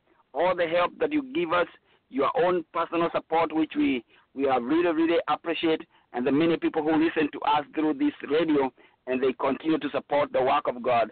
Thank you. God bless you. Amen.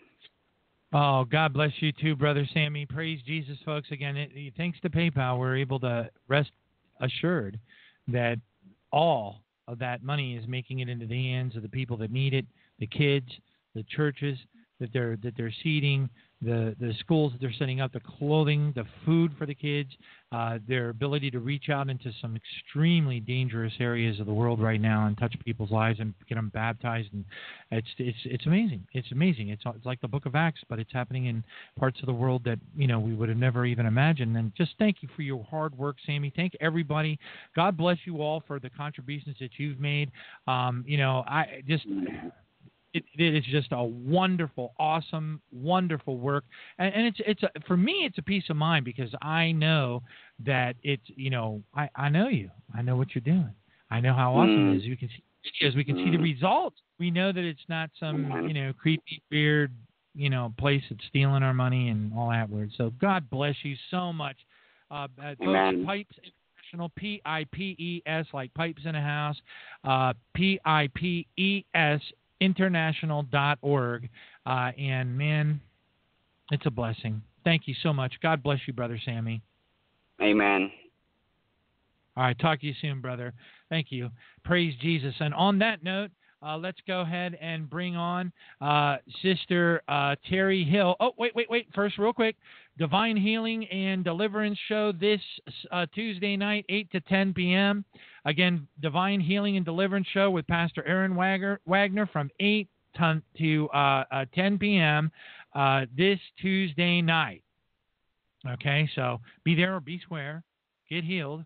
And don't be afraid. Don't be shy. The Lord loves it when we're bold and we step out in faith. Glory to Jesus. And let people know that that are sick. A lot of people have walking pneumonia this time of the year. It's a great opportunity to just feel the power of God come down on you. Hallelujah. Also, shout out to West Coast Walter, who's joining us live tonight. God bless him. Sends some really great headlines that we all get to benefit. I love some of the stuff he sends over. It's like, dude, are you kidding me? It's like I have to double check with him and say, are you sure this is really happening? Then I find out it is, and I'm like, whoa. So, West Coast Walter, God bless you, brother. And on that note, let's go ahead and bring on Sister Terri Hill, who's been incredibly patient.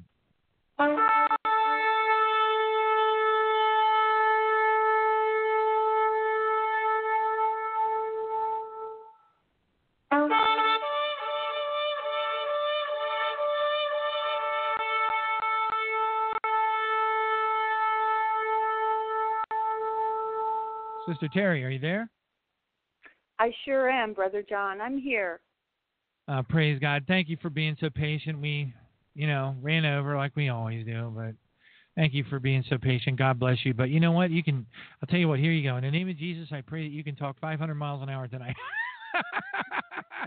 Oh, man, because I know you have some awesome stuff to put out tonight, and what a blessing this is going to be for everybody that hung in there. What a message, the passage to the resurrection into the depths. Folks, this is going to be a real treat. God bless you, and thank you, Sister Terri. I'll turn the mic over to you now. Well, thank you, Brother John. It's always an honor and a privilege to be able to share with you a message that the Father has laid on my heart. And I would like to open this time now with prayer. So, Father, we come before you now in the mighty name of Jesus. And we thank you, Lord God, for every ear that is open to hear your word. Father, I ask that you would hide me behind the cross tonight, sir, that you would put your word in my mouth. Father, I ask that indeed it would be a word in due season, that it would bring comfort and hope and challenge and exhortation. I thank you, Holy Spirit, that when you come, you bring every gift with you. I thank you, Lord God, for this time that you give, for indeed you are the measuring man, and you are leading your people into the depths. And for that we praise you and thank you, Father, in the mighty name of Jesus. Again, I just want to thank you for the opportunity, Brother John and Brother Jose, and all of you who have tuned in. It's an honor for me. And every time I come on, I ask the Father, will this be the last time? You know, we may wake up one morning and our lives could be completely changed. And the Bible says to redeem the time, for the days are evil. And Jesus said, sufficient for the day is the evil thereof. But I thank you, Father, that your mercies are new every morning. And so we come to you now, thanking you for the mercy and the grace to open up your word. And so, beloved, I want to talk to you tonight. The Lord has been speaking for a long time to me that he is the measuring man. And he began to just lay this message out line upon line. And I just want to briefly share with you, first of all, if you want, you can go to my website. That's www.awordindueseason.com. You're also welcome to email me if you have prayer requests. I'm happy to pray with you. And that is awordindueseason777@gmail.com. The Lord began to show me that he's causing his people to pass under the shepherd's rod. And we can find that in Ezekiel 20, verse 37. You can read that later. But basically, when Ezekiel was writing and he was talking about the fact that our Lord is a good shepherd, the shepherd's rod was a means by which the shepherd could inspect the health and the condition of each of his sheep. And again, his probing, beloved, is going very deep now. So his measuring, Jesus is the measuring man. We see the measuring man talked about in the book of Ezekiel. We see the measuring man talked about in the book of Revelation. And I'm seeing two parts of a picture here. So I want to ask that you would please listen with ears to hear. Again, everything you hear, please take it to the Lord. Every single one of us has to answer to him, and everything must be measured by the Word of God.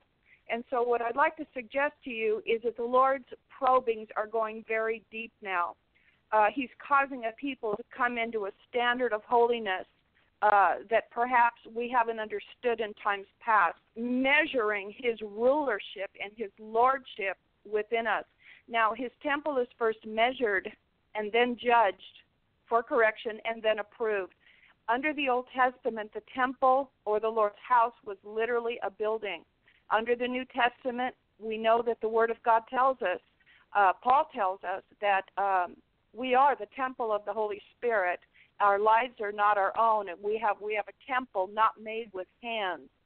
So in these days, the Holy Spirit dwells within a people. He doesn't dwell in buildings anymore. He dwells in a people, and his temple consists of many living stones, and he is forming a holy habitation, beloved. Let me tell you, he is the head of his body, and he is looking for a body on which to rest.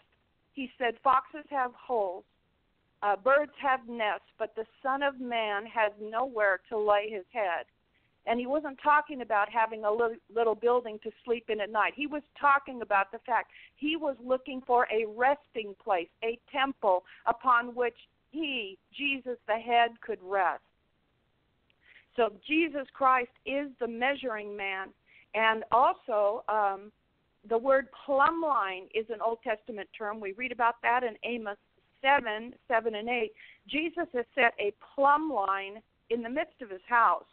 And that plumb line is dividing. We're at the point now, the separation is becoming greater and greater. The Lord is making a distinction between true messengers and false messengers. He's making a distinction between Gideon and his 300 men and the army of Israel. He's making a distinction. He's dividing between those who are like Isaac and those who are like Ishmael. Ishmael is the product of the flesh, and Isaac is the promised son. He's making a distinction. A separation is occurring between those like Joseph and his half-brethren. There is a separation among the brethren. And in Joseph's case, it was persecution. Why? Because he was being prepared to rule and to reign with Christ. And so we need to understand that it's always the Father's intention, according to Ephesians 3:17 and also Ephesians 4. God's intention is to bring us to the measure of the stature of the fullness of Christ. This is his goal, beloved. Now, sometimes our assignments change. Sometimes Father will give us different kinds of service or different kinds of work to do. However, his goal for us is always the same, that we would be not conformed to this world, but transformed by the renewing of our minds in a growing, deepening relationship with him. So he's measuring the progress of his people. Now remember, religion measures the exterior, the outward observances of days and times and weeks. And I'm not saying in itself there's anything wrong with that, but the emphasis, if we read in Ezekiel 40, when Ezekiel had a vision of the temple, we'll find that this measuring man went inward. He wasn't concerned so much as with the exterior as everything within that temple was being measured. The little chambers and the windows and the breadth and the height of the gates, everything. The narrow windows. Again, windows always speaking of discernment, and if they're narrow, that this speaks of discipline. So there is so much to be read in the Old and the New Testament. Again, I would like to share with you that the Old Testament conceals the New Testament, and the New Testament reveals the Old. So the Old Testament is a type and shadow of the New. Now, a religious mindset cannot compute. They will not comprehend because they approach these things with a mindset on the letter of the law. So that which God is revealing comes by the Spirit. Hallelujah. Again, religion measures the externals. They're concerned about what they see on the outside, but our Father is concerned about the condition of the heart and the spiritual progress of his people. So Jesus is measuring many things now. He's measuring the accuracy and the substance of the Word of God that's being delivered to his people. So again, everything has to line up with the Word of God, reflecting his character and his truth and his kingdom principles. Now, his measuring for us, if we understand that there is a difference, God teaches us that there's a difference between a gift and a prize. There is a gift to be received. That's eternal life, Romans 6:23. But there is also a prize to be won, and Paul talked about that. There will be rewards. There will be crowns given to he that overcomes. And if we've read Revelation chapters 2 and 3, the report card of the 7 churches, Jesus came to each of them, again, as one who is measuring and discerning. He saw everything. There's nothing that's hidden from him. But we need to understand there is a difference between seeing the kingdom and inheriting the kingdom. We must understand that some will rule and reign with Christ and some will not. So I want to talk a little bit about that and what the Father is saying with regard to the difference. You see, we're justified freely by His grace. That is a gift of God, not of works. But if we're talking about a prize that we're contending for, and Paul talked about it again in Philippians 3:14, 1 Corinthians 9:24, there is a measuring, because what the Lord is saying is that each must measure up to a divine specification to be duly fitted for a specific position, office, or duty. So certain qualifications are required for God's assignments. We're not talking about simply justification by faith. We're going to talk about a walk. And, beloved, we have to keep on walking. We have to continue to walk. And all through the Word of God, we are admonished over and over again to go beyond initial salvation, justification, to achieve victory over sin, over that sin that does so easily beset us, over the world's influence, over self-will, over self-seeking. Can you see that? So let me make this as plain as I can. The gift of eternal life is equal among all true believers, but not all rewards are equal. I'm going to say that again. The gift of eternal life is equal among true believers, but not all rewards are equal. Now, if we're contending for that, which the Apostle Paul was talking about, we need to understand the difference here, because the Father is revealing things behind the veil and around the throne. He's beginning to show us that there are inheritance and rewards for profitable servants. So I'm talking to profitable servants tonight. Thank you, Jesus. I've got a message for those of you who are sold out, who love Jesus, who are not looking back, that you've put your hand to the plow and you've found that nothing in this world can satisfy you. I am talking to someone who's hungry tonight. Thank you, Jesus. Hallelujah. So He's measuring us individually as His temple and corporately as His habitation.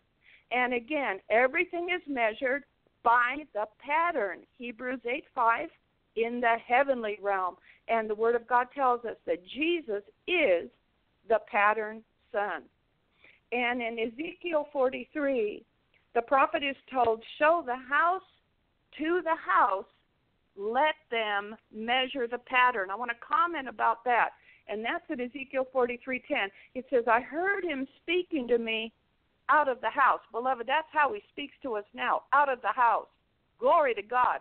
Jesus is the house, and he has a people that he occupies. He is speaking through a people. Son of man, show the house to the house of Israel. So he's saying, Son of man, show the head of the house to the body of the house.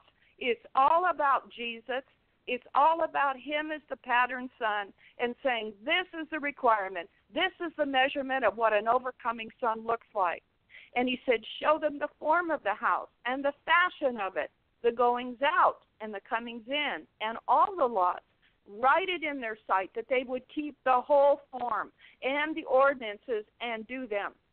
So Jesus, the pattern son, was being shown here in the Old Testament. Now, it may have been concealed at that time, but now, under the New Testament, with the Spirit of God within us and the revelation knowledge and the Holy Ghost quickening things to us, we begin to see that we, in fact, are called to show the head of the house to the body of the house.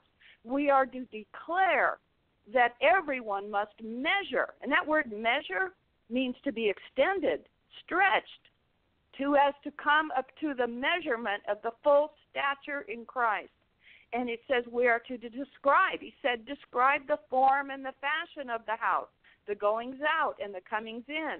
And he said, write it down, make it plain, so that the people will understand and obey what they are shown. Hallelujah. So, Father, I thank you for that. Now, the Bible tells us that we are not to compare ourselves with others. 2 Corinthians 10:12 says, those who compare themselves with others, with themselves, they're not wise. So we're not to look at someone else's life. We are not to look at someone else's assignment. We are to stay in our own lane and keep our focus on Jesus because our assignments are different. Hallelujah.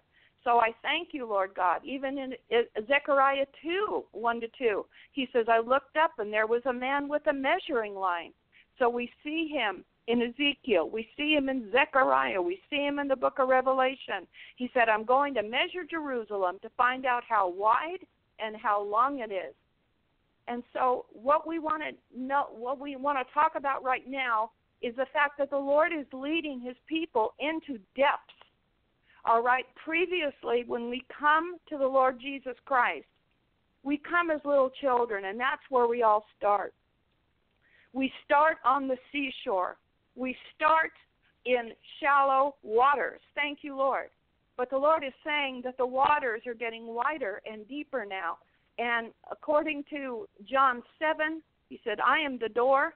And we find in the book of Ezekiel, it says that he led me to the door, and the waters were flowing out from under the threshold of the door. So even as the waters came down from the right side of the house in Ezekiel's vision, just as water flowed from the side of Jesus from his right side, so the house is the eternal temple of God. That's Jesus Christ, his head, and his body. Hallelujah. So the Lord is encouraging us now to keep walking and wading through those waters. The Bible tells us his voice is like the sound of many waters. And the Word of God tells us, Ezekiel recorded, he said, he brought me through the waters.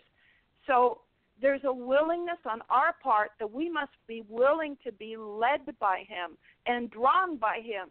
So what we can do is we can ask him, Father, create a greater hunger in me. Draw me by your Spirit. Because, beloveds, we cannot lead ourselves into the heights and the depths of the things of God. It's not in us.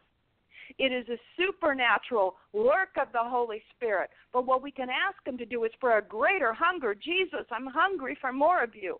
I thirst for those living waters. Jesus said that there would be rivers of water that would flow out of the innermost being of those who would be his disciples.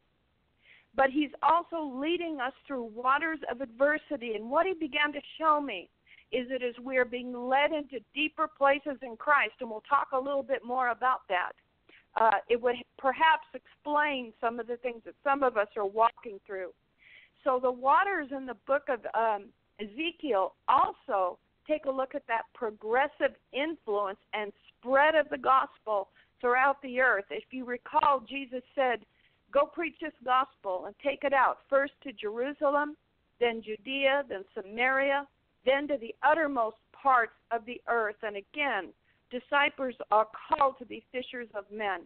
But the Lord is saying, I'm leading you now into a deeper life in the Spirit, not standing still. But we have to keep moving forward, keep walking ahead, because the Bible tells us in Ezekiel 47:11, stagnant, unmoving waters are swamps and marshes. So the river of God is alive. So the swamps and the marshes perhaps have received some water, but there's no water flowing out. That's why they're called swamps and marshes.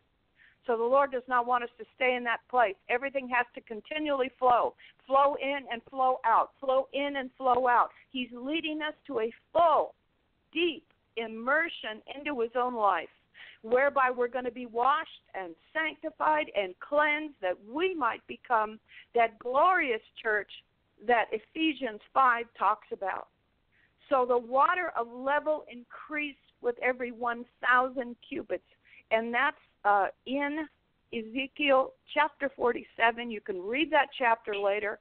Again, I have a lot of show notes. You can go to my website. It's there, and it's on the show notes. Brother John has put that up. There's a lot here for those that are hungry and want to dig. So 1,000 cubits. So what the Lord is saying, judgment is going to be laid to the line, because there was a measuring line that was used to measure the waters. There was a measuring reed that was used to measure the house or the temple. But the fact of the matter is, Jesus is the measuring man, and he's measuring everything. He's adjusting our focus. He's measuring the depth of his word within us.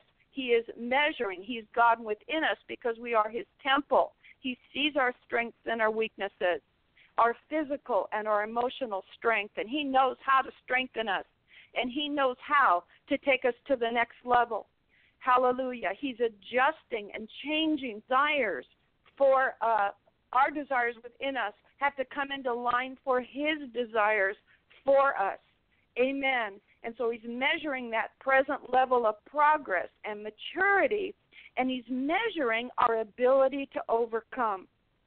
So the pattern in the Word of God, we see it in the book of Exodus. We see it, what we're going to talk about here with the waters is here's the pattern. Number one, he brought me out. Secondly, he brought me through. And thirdly, he brought me to. And that place that he's bringing us to is higher ground, beloved. That is an appointed place in him. It's resurrection, which is his plan and his desire for every human being. And for those who will overcome, as Paul talked about, attaining to the out-resurrection from the dead, he's talking about being a part of that first fruits company. The Lord said in Isaiah 28, he said, judgment, he said, I'm going to lay to the line, and righteousness to the plummet. And the Word of God says in Amos 5:24, but let judgment run down as waters, and righteousness as a mighty stream. Again, if we fully understand the benefits and the mercy of God, we were judged at the cross as sinners, but we must understand the judgment begins first in God's house, and that's a people. So as the waters progress and get deeper, we judge ourselves, and the judgments come not only as sinners, which is past. If you are abiding in the vine, the Word of God say, our debt as sinners, sin's penalty was paid for by Jesus at the cross. But notice, let me qualify this. When we exercise true faith, through repentance and obedience, we are given grace. No more condemnation. We're no longer under the law of sin and death. Eternal life is a gift.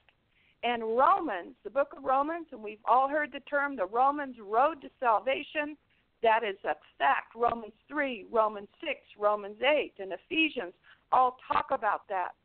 So if we're abiding in the vine, if we walk with the Lord in a habitual fellowship, the Bible says that we were crucified with Christ. Hallelujah. And so our debt as sinners was paid. So now we can come freely into his throne. We can come with boldness and approach his throne and obtain help in time of need without condemnation. But let me talk to you about the present judgment now of those who are walking with Christ. There are two other judgments. The first one was as a sinner, but we're also judged as sons and as servants. Now let me explain that, because judgment is coming as well to an ungodly nation. But we are being judged now, and the Bible tells us to judge ourselves now. When we're judged as sons, this is a continual judgment that is present. It's through the new birth that we're born into God's kingdom family, and we become heirs, okay? So when I was born as my dad's daughter, I was his heir. But so inheritance is a son's birthright. It is not earned, but it's given on the basis of relationship with the Heavenly Father. And the Bible tells us that God disciplines and chastens every son. Romans 8:17, Galatians 4, Hebrews 12. God disciplines and chastens every son. Now we're also judged as servants. Let me explain. This judgment is also both present and also in the future. So varying degrees of obedience and sacrifice among God's servants who are sons will determine rewards and future roles in God's kingdom. A reward is given for service rendered for work done. A true servant ministers or serves because he is a son, not to earn salvation, which is a gift. all right? So we're talking now about those who are walking with Christ, and the Lord is saying, keep walking, keep walking. Because what's happening, we begin, our beginning stage, we have to be proven as faithful stewards. We're not talking about now this thief on the cross experience, and many people bring this up.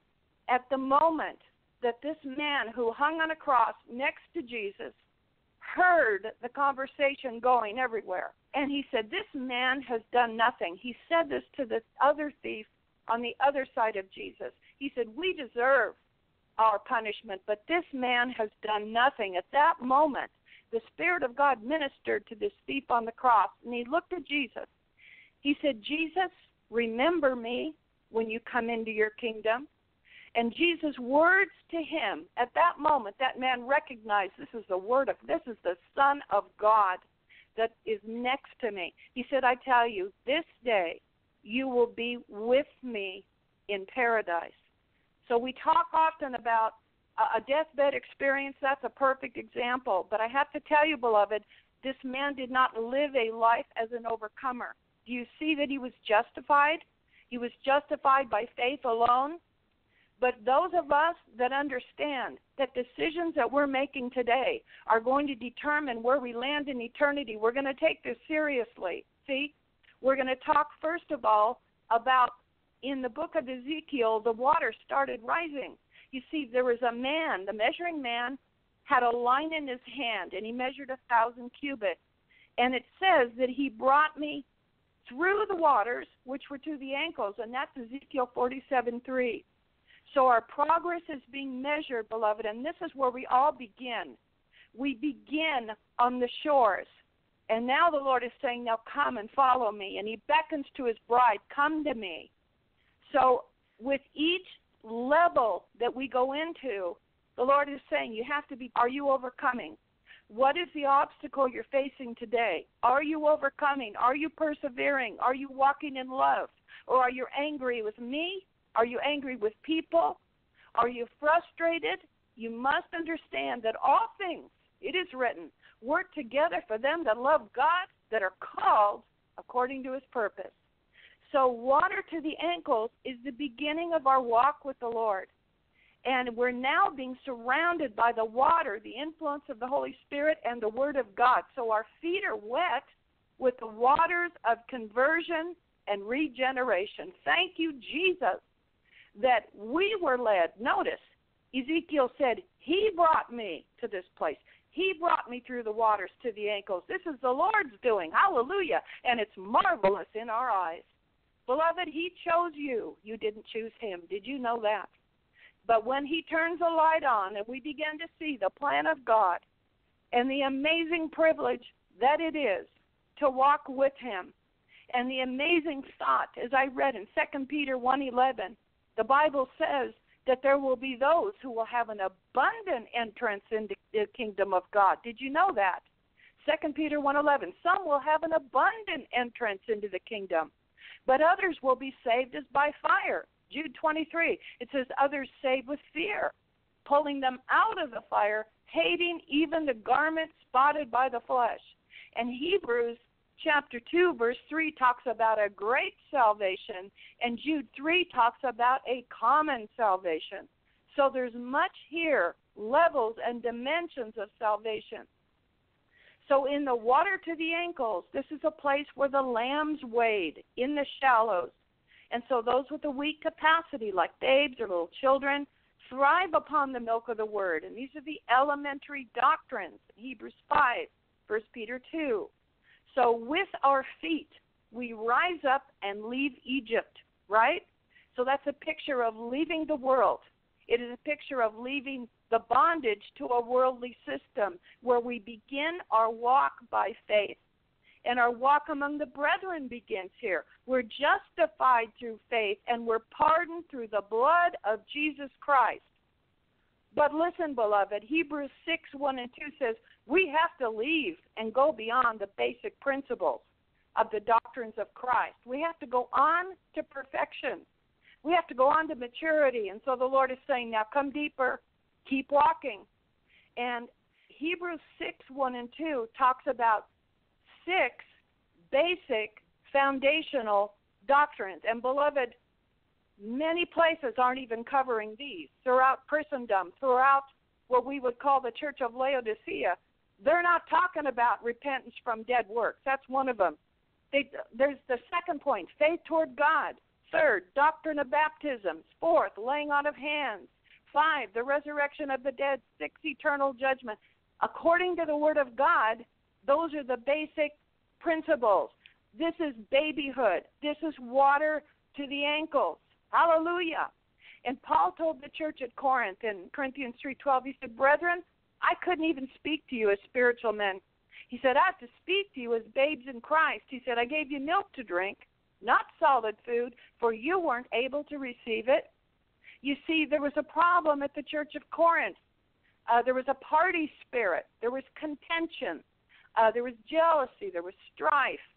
And there was allegiance to men and their denominations. Beloved, this is carnal stuff. We're not going to grow up if we're sucked into that.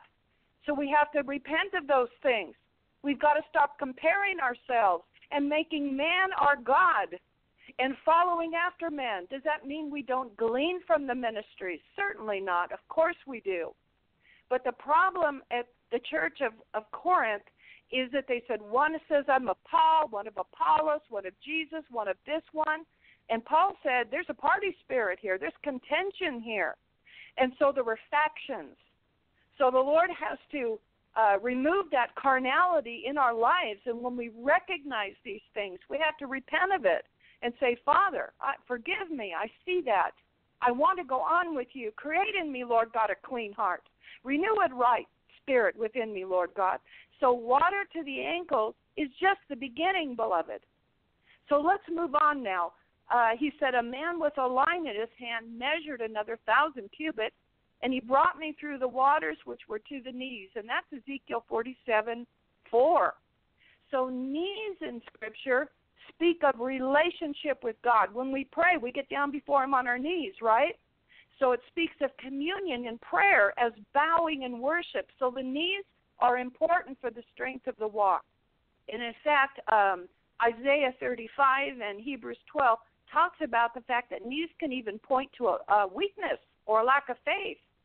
So they must be strengthened to walk long distances. When our hunger grows, we beg for more of God. So in the beginning stages, it's all about us. It's all about our friends. It's all about this, how busy we can be in the church. And I'm not saying it's not good to be committed. Please hear me carefully. But our focus begins to change from the house of God to the head of the house. Glory to God. Hallelujah.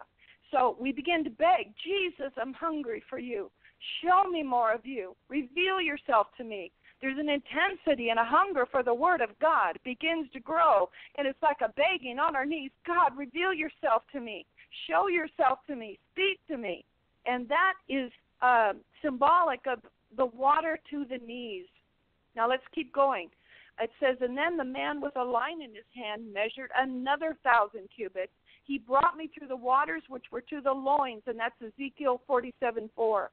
So the loins now speak of reproduction, the ability to reproduce the life of Christ in others. So this is pointing to an individual who is living the Spirit-filled life, and it indicates a high level of spiritual activity. So the loins also speak of digestion, one who is able to digest the meat of the Word. And those in this category have put away childish things. 1 Corinthians 13. Paul said, one season I was a child. I spoke, and I thought as a child. He said, but then I put away childish things. So we gird up the loins of our mind, and we're sober, and we receive only his thoughts.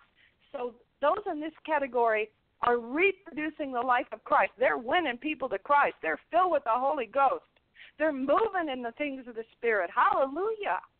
Glory to God. And it's not a reproducing of themselves, not a reproducing of what their denomination says, but a reproducing of the life of Christ. Hallelujah. Because it's the head. Remember what the Lord told Ezekiel, show the head of the house to the body of the house, right? So we're not showing our preferences, our denomination. our ministry. No, we're showing Jesus. Take a look at the head, loved ones. Let's keep our focus on the head of the house, not the body of the house. Again, let's keep going. Then a man with a line in his hand measured another 1,000 cubits. And it says, this was a river that I could not pass over, for the waters were risen. Beloved, that's where we are right now. Hallelujah. Ezekiel 47:5, waters to swim in. Now, something happens at this level. This is what the Lord had been showing me. And it's explaining some of the stuff and the trials and the testing that his people are going through. You see, we're led through deep waters. That's Isaiah 63:13. At this place, what the Lord is showing me, we lose the ability to muddy the waters with our feet. I want to say that again. We lose the ability to muddy the waters with our feet, to try to work up a flow with the foot pumps of Egypt. And that's Deuteronomy 11:10. In other words, no more trying to work it up to get a flow. No more of this fleshly stuff is operating. It's done. It's over, because we've come to the end of our own abilities. We can't touch bottom. We've been cut loose from the earth. We can't even feel it. We got to swim or we're not going to make it. And let me tell you something, beloved. You're going to make it. Keep your eyes on Jesus. If you have come to the end of your own resources, if you've come to the end of your own wisdom, come to that place of absolute frustration. You say, I give up, Jesus. I can't make another step, another day without you. Glory to God. I'm here to tell you you're right in that place where he wants you to be. This means we finally are learning to submit to the lordship of Jesus Christ, the head of the body, not depending on the members of the body, but looking to the head, whose name is Jesus Christ, the Alpha and the Omega, the beginning and the end, the author and the finisher of our faith. Hallelujah. And it's in this place we begin to enter his rest. We're not kicking against the pricks like Saul. Hallelujah. Thinking we're serving God with a religious mindset. Nope. Lord said, I'm going to bring you to the place. You're going to have an encounter with me, and your life will never be the same. Hallelujah. It's the laying down of my own will. When we're launched into the depths and cut loose from the earthly ties, and we lose control of our own lives, waters to swim in. We're being fully upheld by the living waters of the world, of the Word of God, yielding to the flow of the Holy Spirit, not my will, not a pastor's will, not a denomination's will, but the will of my Father. And beloved, I got news for you. Jesus will lead you outside the camp. Hallelujah. It's a yielding to the will of the Father. Jesus was crucified outside the camp. And I'm here to tell you, you got to get outside the camp and get alone with Jesus. You got to be tested. You got to be proven in that wilderness experience. You got to come face to face with the enemy who will try to harass you, who will try to tell you you can still do God's work in the strength of your flesh. I got news for you. When God brings you to this place of waters to swim in, you don't care what anybody's thinking. All you need is him to survive. You need his grace and his strength to make it. Glory to God. And that is a good place to be. When we're being carried by faith, fully immersed in the water and swimming, hallelujah. Think about in those days when you took swim lessons, right? Remember the breaststroke? You kept plowing forward, right? When you're fully immersed in the water and swimming, guess what? The prominent part of the body that is seen is the head, right? Sometimes the shoulders or the arms come up out of the water, but the head is always seen. Do you know that's the goal for each one of us the Father has for us, is that the prominent part of our lives that would be seen is the head, Jesus. Hallelujah. Glory to God, because we're swimming. Glory to God. So this stage, this is what he began to show me, is preparing us for the redemption of our mortal bodies. Every victorious saint will pass through the realm of the depths. Psalm 42:7, that's the deep dealings of God, the trials, the prisons, the purging, a complete testing, and a thorough proving, which qualifies an individual as determined by the Lord. And I must tell you, please hear me carefully, no person can be robed in immortality or be glorified to rule and reign with Christ unless they meet the necessary requirements to attain to the out-resurrection from among the dead. That's Philippians 3:10 and 11. It says that we are going to go through the depths. We have to qualify. Again, we're talking about roles in the kingdom. Beloved, there's a millennial kingdom coming, and there's a qualifying for roles. There's a price to be paid now. And Jesus used an illustration of one who gave all that he had to teach his disciples. Remember? The little woman in Mark's gospel, she cast everything, all of her living, into the treasury. Let me tell you, it's time to put everything we can, our energies, our time, our talent, our treasure, into God's kingdom. Beloved, we don't have much time left. We have to redeem the time.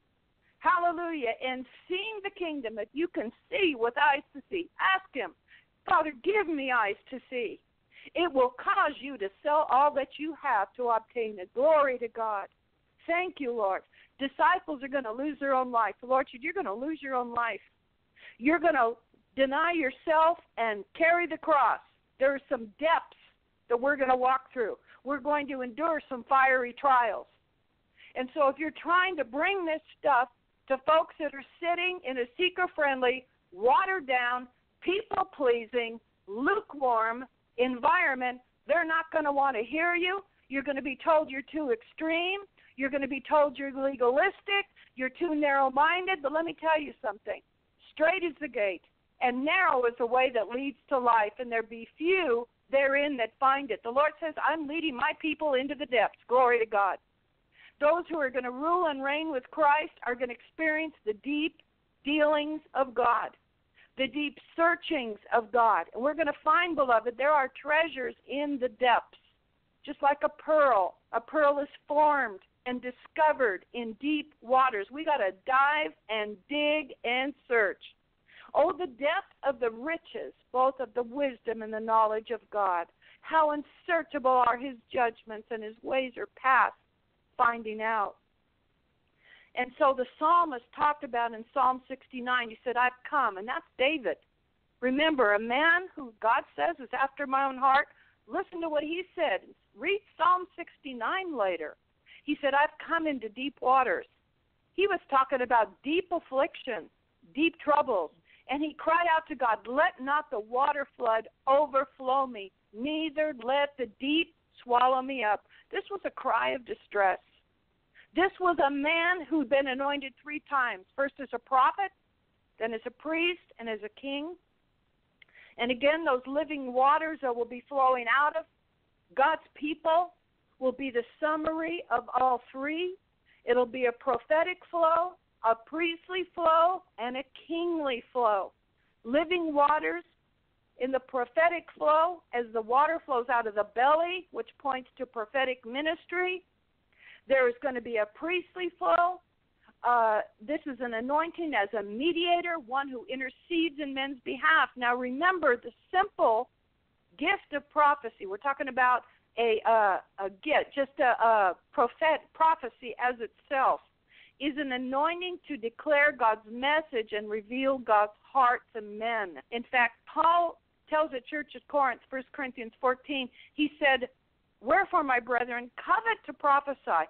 So that's simply preaching, it's foretelling, and he says, forbid not to speak with tongues. So even among prophetic gifts, there are different degrees. Some are seers. Some have a gift of prophecy. Some stand in the office of a prophet.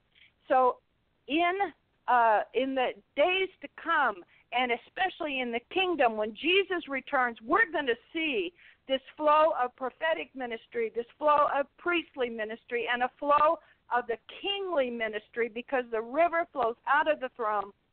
So we're talking about David here in Psalm 69. We need to understand that this is a man who had a heart for God. This man was a worshiper.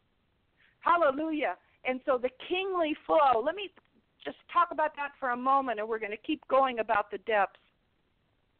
This is an anointing of one who governs and rules from a throne with authority, because there is power in the word of a king. That's Ecclesiastes 8:4.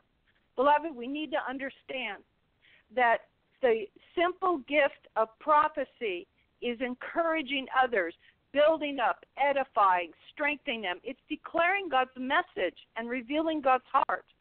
And all of us as witnesses for Christ do that, whether we realize that or not. When we truly share the gospel, we are acting in that place where we're declaring God to men. Now, the priestly ministry and role was different, right?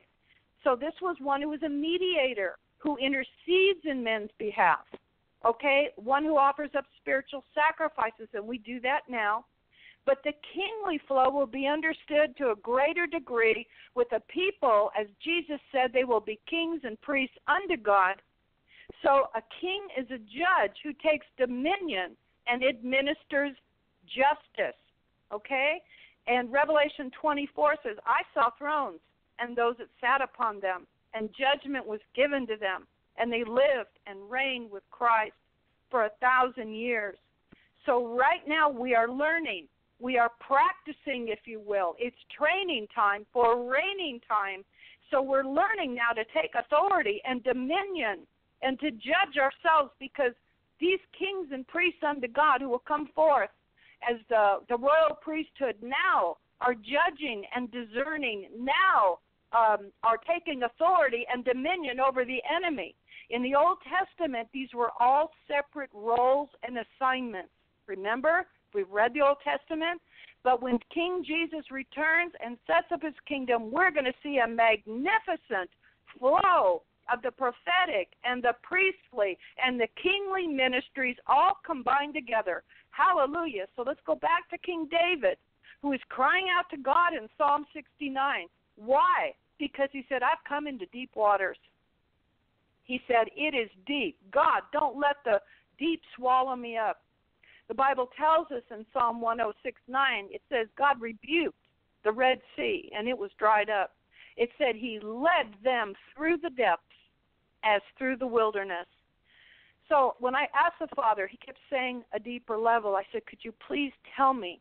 He said, yes. He gave me 30. He gave me 30 points, and I want to touch on them really quickly. And again, these are in the handouts. Number one, he said, you're going to be seeing a deeper level of relationship with your heavenly Father, drawing us, beloved. And as we cry out to him and hungering thirst for him, he will reveal himself. Jesus said, if a man loves me, he will keep my words, and my Father will love him, and we will come. Did you get that? We will come unto him and make our abode with him. That's John's gospel, John 14:23. What else? The Lord said, I asked him. He gave me 30. So here's the second one. He said persecution is going to be growing, a deeper level of persecution. Jesus said it. He said, if they persecuted me, they're going to persecute you.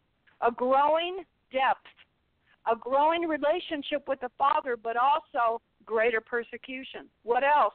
He said of worship. And we know that Jesus said those who worship will worship him in spirit and in truth. In fact, the measuring man in Revelation, he's talking to John, Revelation 11:1, he said, rise and measure the temple of God and the altar, and them that worship therein. Did you know that our worship is measured? That's what the Word of God tells us. He is the measuring man. So there's going to be a deepening worship, a growing worship.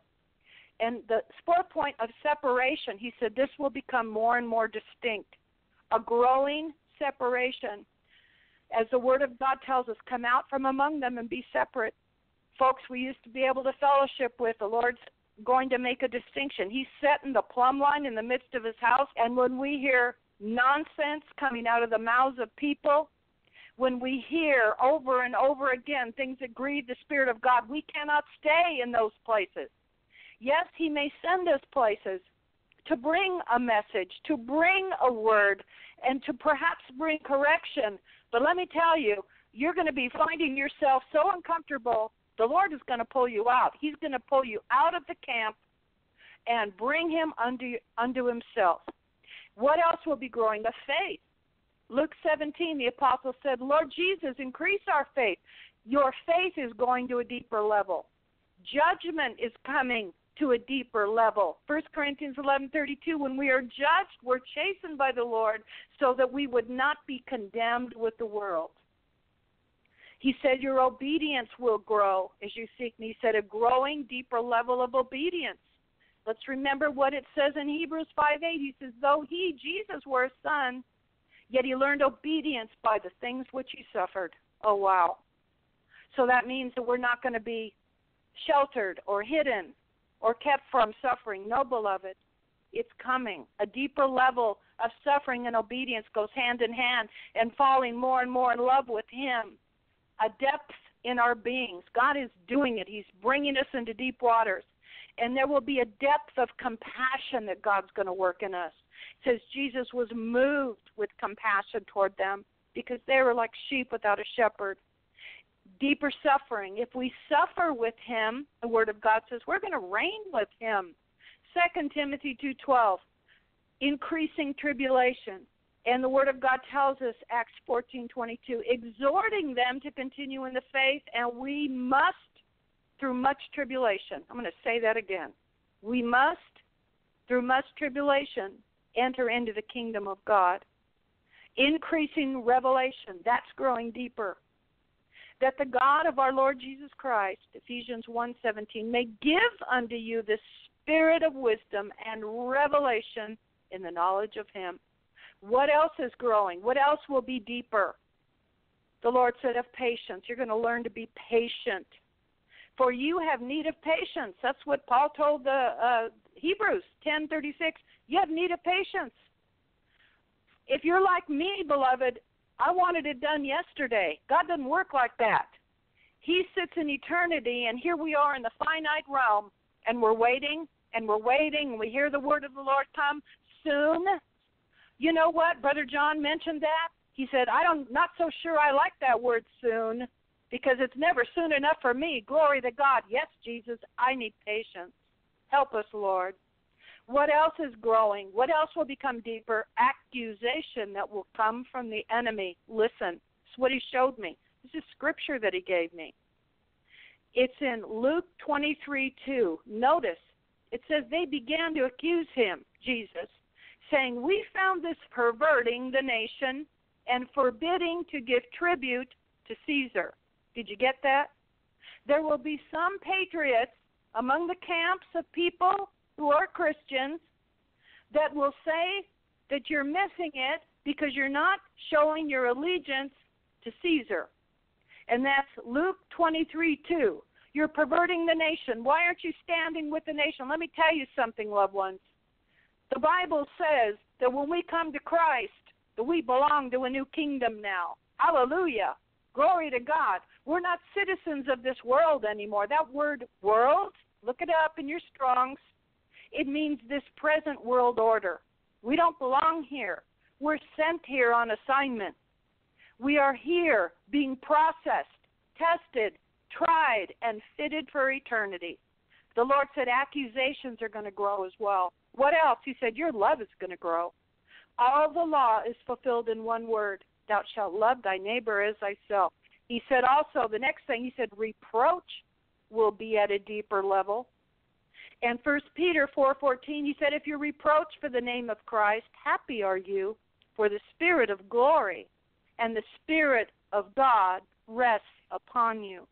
What else will be growing? What else as we walk into deeper waters? What will God be doing within us? A deep work of the Spirit of wisdom. Colossians 1:9, that ye might be filled with the knowledge of his will in all wisdom and spiritual understanding. Beloved, the Lord will be opening up more mysteries in his word and the things of the Spirit. I believe many will be having encounters with angels that have not had them before. I believe the spirit world is being opened more and more to those that are heavenly minded. Hallelujah. What else is going to be deepening? What else is going to be a greater depth? The Lord said sorrow. And in Romans 9:2, listen to what Paul said, and you'll understand this, especially to the intercessors. You understand this. Paul said, I have great heaviness, and I have continual sorrow in my heart. A burden for the lost, a burden to pray for the church, a burden to reach those, to prepare them for the coming of the Lord. And that is our assignment, beloved, to prepare for the coming of the Lord. Hallelujah. What else will be deepening? He said, self-denial. You have to deny yourself and take up your cross to follow him. What else is deepening? What else is at a deeper level? He said rejection. The Bible tells us in Luke 17:25 that first Jesus, and that's both head and body, must suffer many things and be rejected of this generation. This generation's not going to be happy with you when you tell them if you've broken the law, you're guilty of breaking all the law if you offend at one point. You see, we must show people the law, therefore showing them that they need a Savior, because if we just miss it just in one point, the Bible says we're guilty of violating all of God's law, and none of us can keep God's law. We all need a Savior. Thank you, Jesus. But beyond his being our Savior, we now need to embrace him as Master and Lord of all. What else did the Lord say? He showed me. He said, you're going to see miraculous supply increasing. So a greater depth, because a greater need requires a greater work of the miraculous. The Lord says, you just watch and wait what I will do, how I will sustain those who love me. He said, fear not, beloved, fear not, little flock. It is the Father's pleasure to give you the kingdom. My God's going to supply all of your needs, beloved, according to his riches and glory through Christ Jesus, Philippians 4:19. He said there's going to be a greater and increasing, deepening travail. Isaiah talked about it in Isaiah 21. He said, my loins are filled with pain. Pangs have taken hold upon me like the pangs of a woman who's travailing. He said, your joy's going to increase. Joy unspeakable and full of glory. The Bible tells us the joy that was set before him, Jesus, he endured the cross, despised the shame. Hallelujah. There is something ahead of us, beloved, and it's bigger than the picture that we see. What else is going to be deepening as we go through the depths? The Lord says, greater perseverance in prayer, praying always in the Spirit, watching with all perseverance and supplication for the saints. What else? The next thing he said, you're going to see a greater display of supernatural power. Glory to God, because we serve a supernatural God. We walk in the supernatural kingdom, and signs and wonders are a normal part of the Spirit-filled life. Hallelujah. If there's no signs, if there's no wonders, folks aren't being delivered. Folks aren't being healed. Folks, it's time to find another church. Let me tell you something. The closer we get to him, the smaller our little group will become, because we'll find that he'll bring us in with those that are like-minded, because the Word of God's telling us right now. He said deep is calling unto deep, and God is going to supernaturally join you and I to folks of like-minded. He said even as species of fish swim together, the Lord says, I'm going to draw you by my Spirit, and you're going to swim together as one. And when one turns, they all turn. Hallelujah. Supernatural power. You're going to see, like Paul said, my preaching did not just come with enticing words of men's wisdom. He said, I came in the demonstration of the Spirit and of power. Glory to God. Hallelujah. A bride so submitted, being washed and cleansed, sanctified. Hallelujah. Washing her garments, moving by the power of the Holy Spirit. Glory to God, who has a sound mind that flows with truth and revelation, not tradition. Hallelujah. Peace of mind, peace in the heart in the midst of chaos, confusion, and trials. Hallelujah. Overcoming kingdom power, the ability to live a victorious, overcoming lifestyle in faith and obedience. The ability to live above the filth of this world in purity and holiness. Glory to God. A life that consistently yields to the headship of Jesus Christ. Beloved, that's the overcoming life. Hallelujah. Laying down our life as the Lord says, watch me. You'll see the supernatural. Because, beloved, it's in that place of desperation. Again, God will supply. God's nature has always been to take care of his people, and he has not changed. Jesus Christ is the same yesterday, today, and forever, and he is not about to change. He said also there will be a growing level of mistreatment of my people, a deeper depth, a bitter pill to swallow, if you will. He said, and the scripture that he gave me, he said, remember my servant Micaiah in 1 Kings 22, remember him? He spoke the truth. Ahab had all his yes men, all the false prophets, but Micaiah spoke the truth. And you know what the king said about him? He said, I hate him because he doesn't prophesy good to me.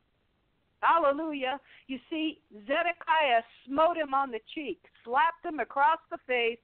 He said, put this fellow in prison and feed him with the bread of affliction and with the water of affliction. The Lord showed me, he said, mistreatment of my servants will increase.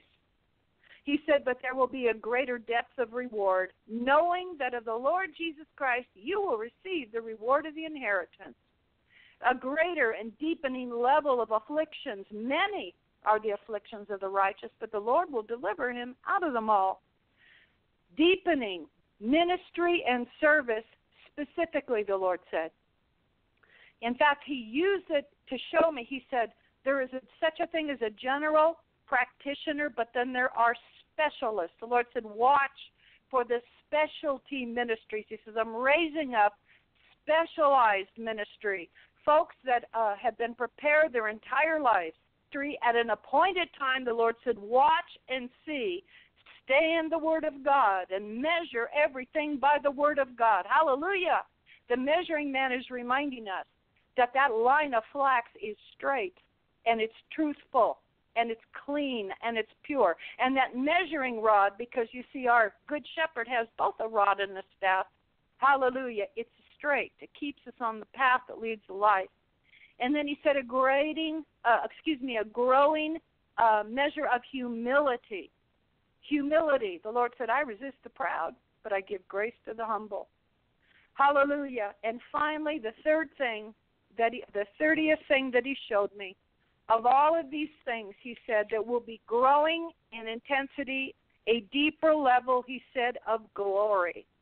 Beholding as in a glass the glory of the Lord, 2 Corinthians 3:18. He said, we're changed into that same image from glory to glory. You see, beloved, he takes us from faith to faith. That's Romans 1:17. He takes us from strength to strength. That's Psalm 84:7.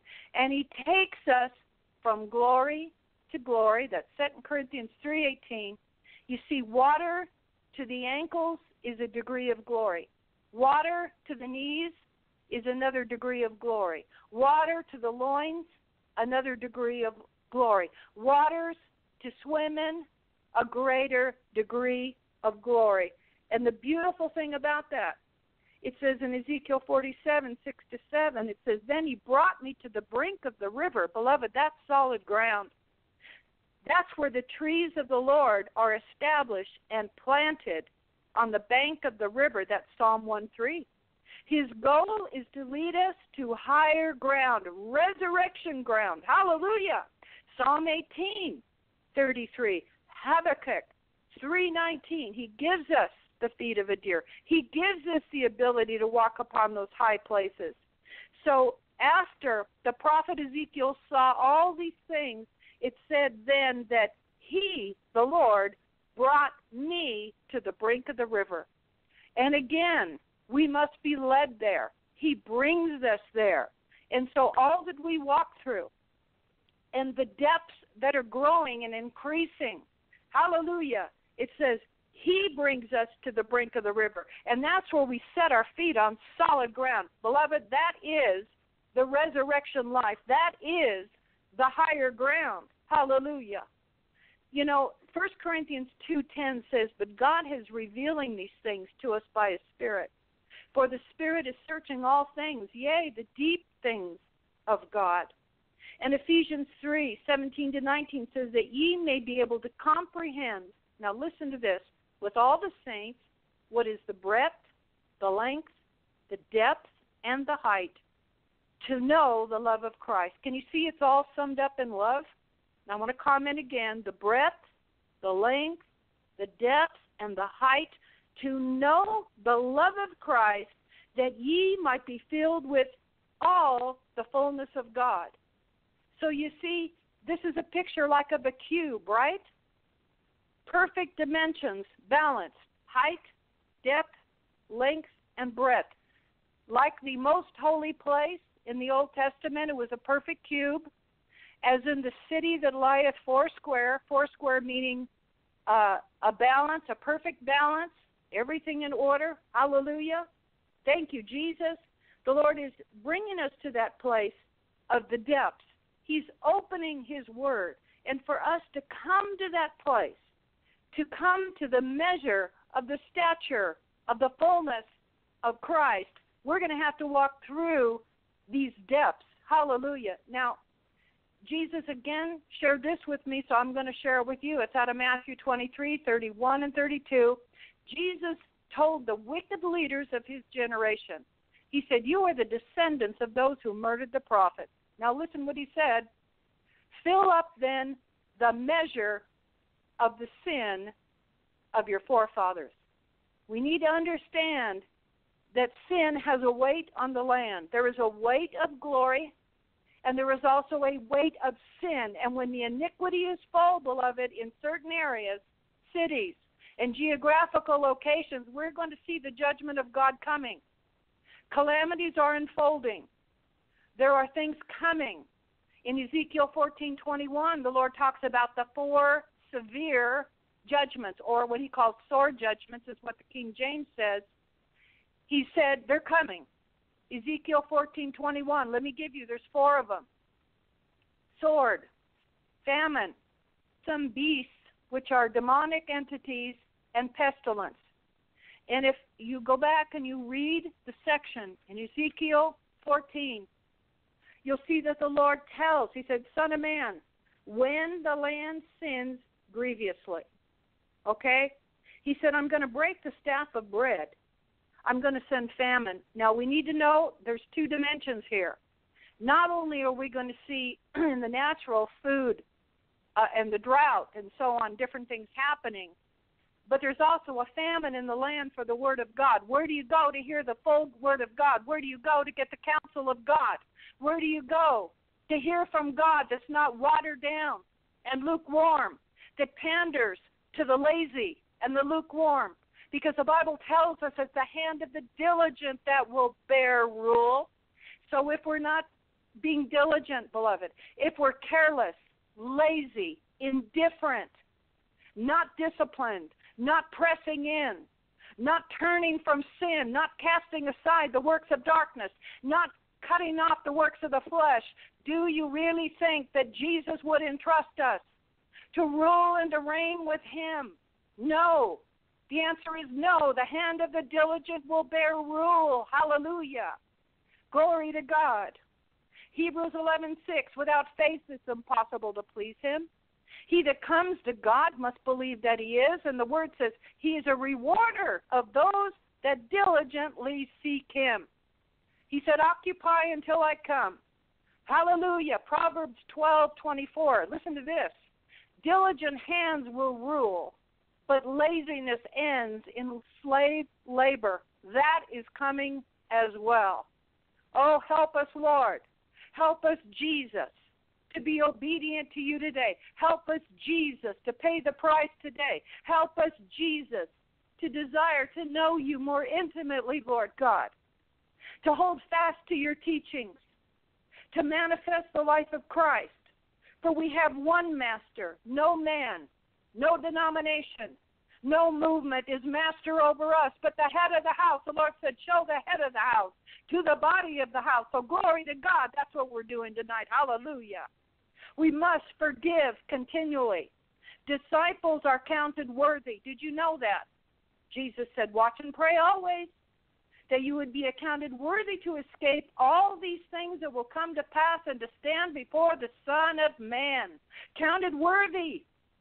Disciples love their enemies. Disciples don't love the things of the world. Disciples want to spend time alone with Jesus more than they want to be with anybody else, doing anything else, alone with the Father. Hallelujah. Disciples want to know the Father intimately. The Lord says that it's a season. Ask me, and I will place a greater hunger in your heart that I could reveal myself to you. Disciples enter the kingdom through much tribulation. Anybody who tells you that we're going to skirt right through all this and that God doesn't love us to allow us to suffer, that is a lie. The Bible tells us so. Even the Son of God learned obedience through the things that he suffered. Hallelujah. Disciples are made a spectacle. Did you know that? Paul said it. He said, we're made a spectacle unto the world. We're fools for Christ's sake. We are despised. He said, even to this present hour, we're hungry and thirsting. We're naked. We're buffeted. We have no certain dwelling place. We work with our hands. We're reviled. We bless. We're persecuted, and we suffer. Being defamed, we entreat. We're made as the filth of the world. The offscouring of things unto this day, it said, we were made a gazing stock, a spectacle, by reproach and afflictions. Beloved, if we read all of God's word and not just the parts we like, we will find that we're going to walk through some things.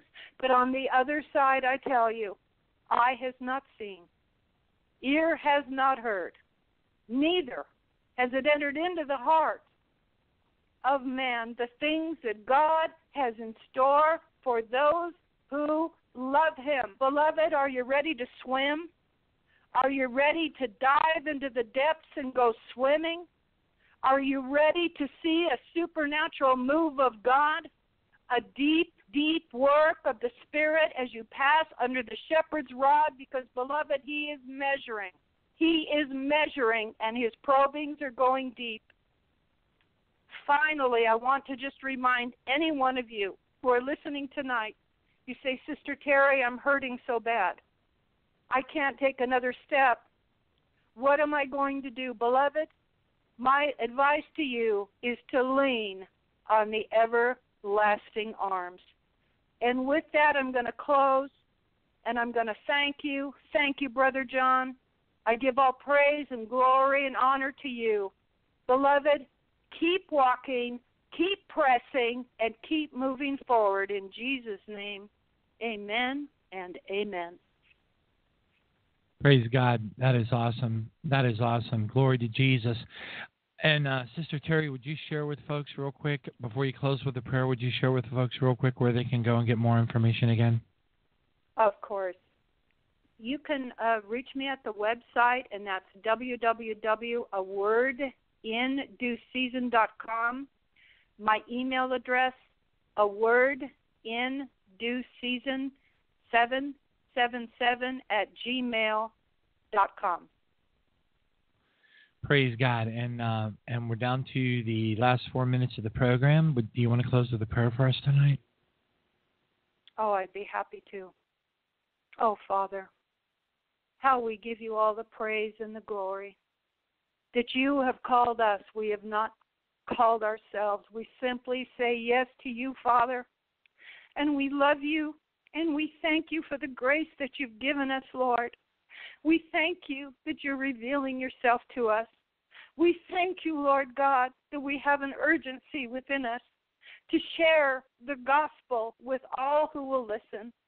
We thank you, Father God, for your great grace and for your mercies that are new every morning. And we give all praise, all glory, and all honor to the head of the church, whose name is Jesus Christ.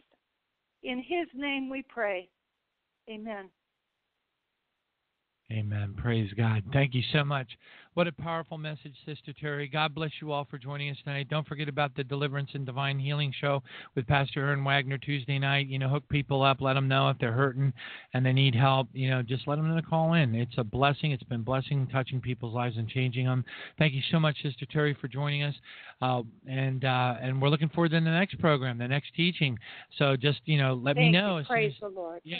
Amen. Thank you so much. And God bless you all for joining us tonight. Be ye doers of the word, not just hearers of the word, deceiving yourselves. James 1:22.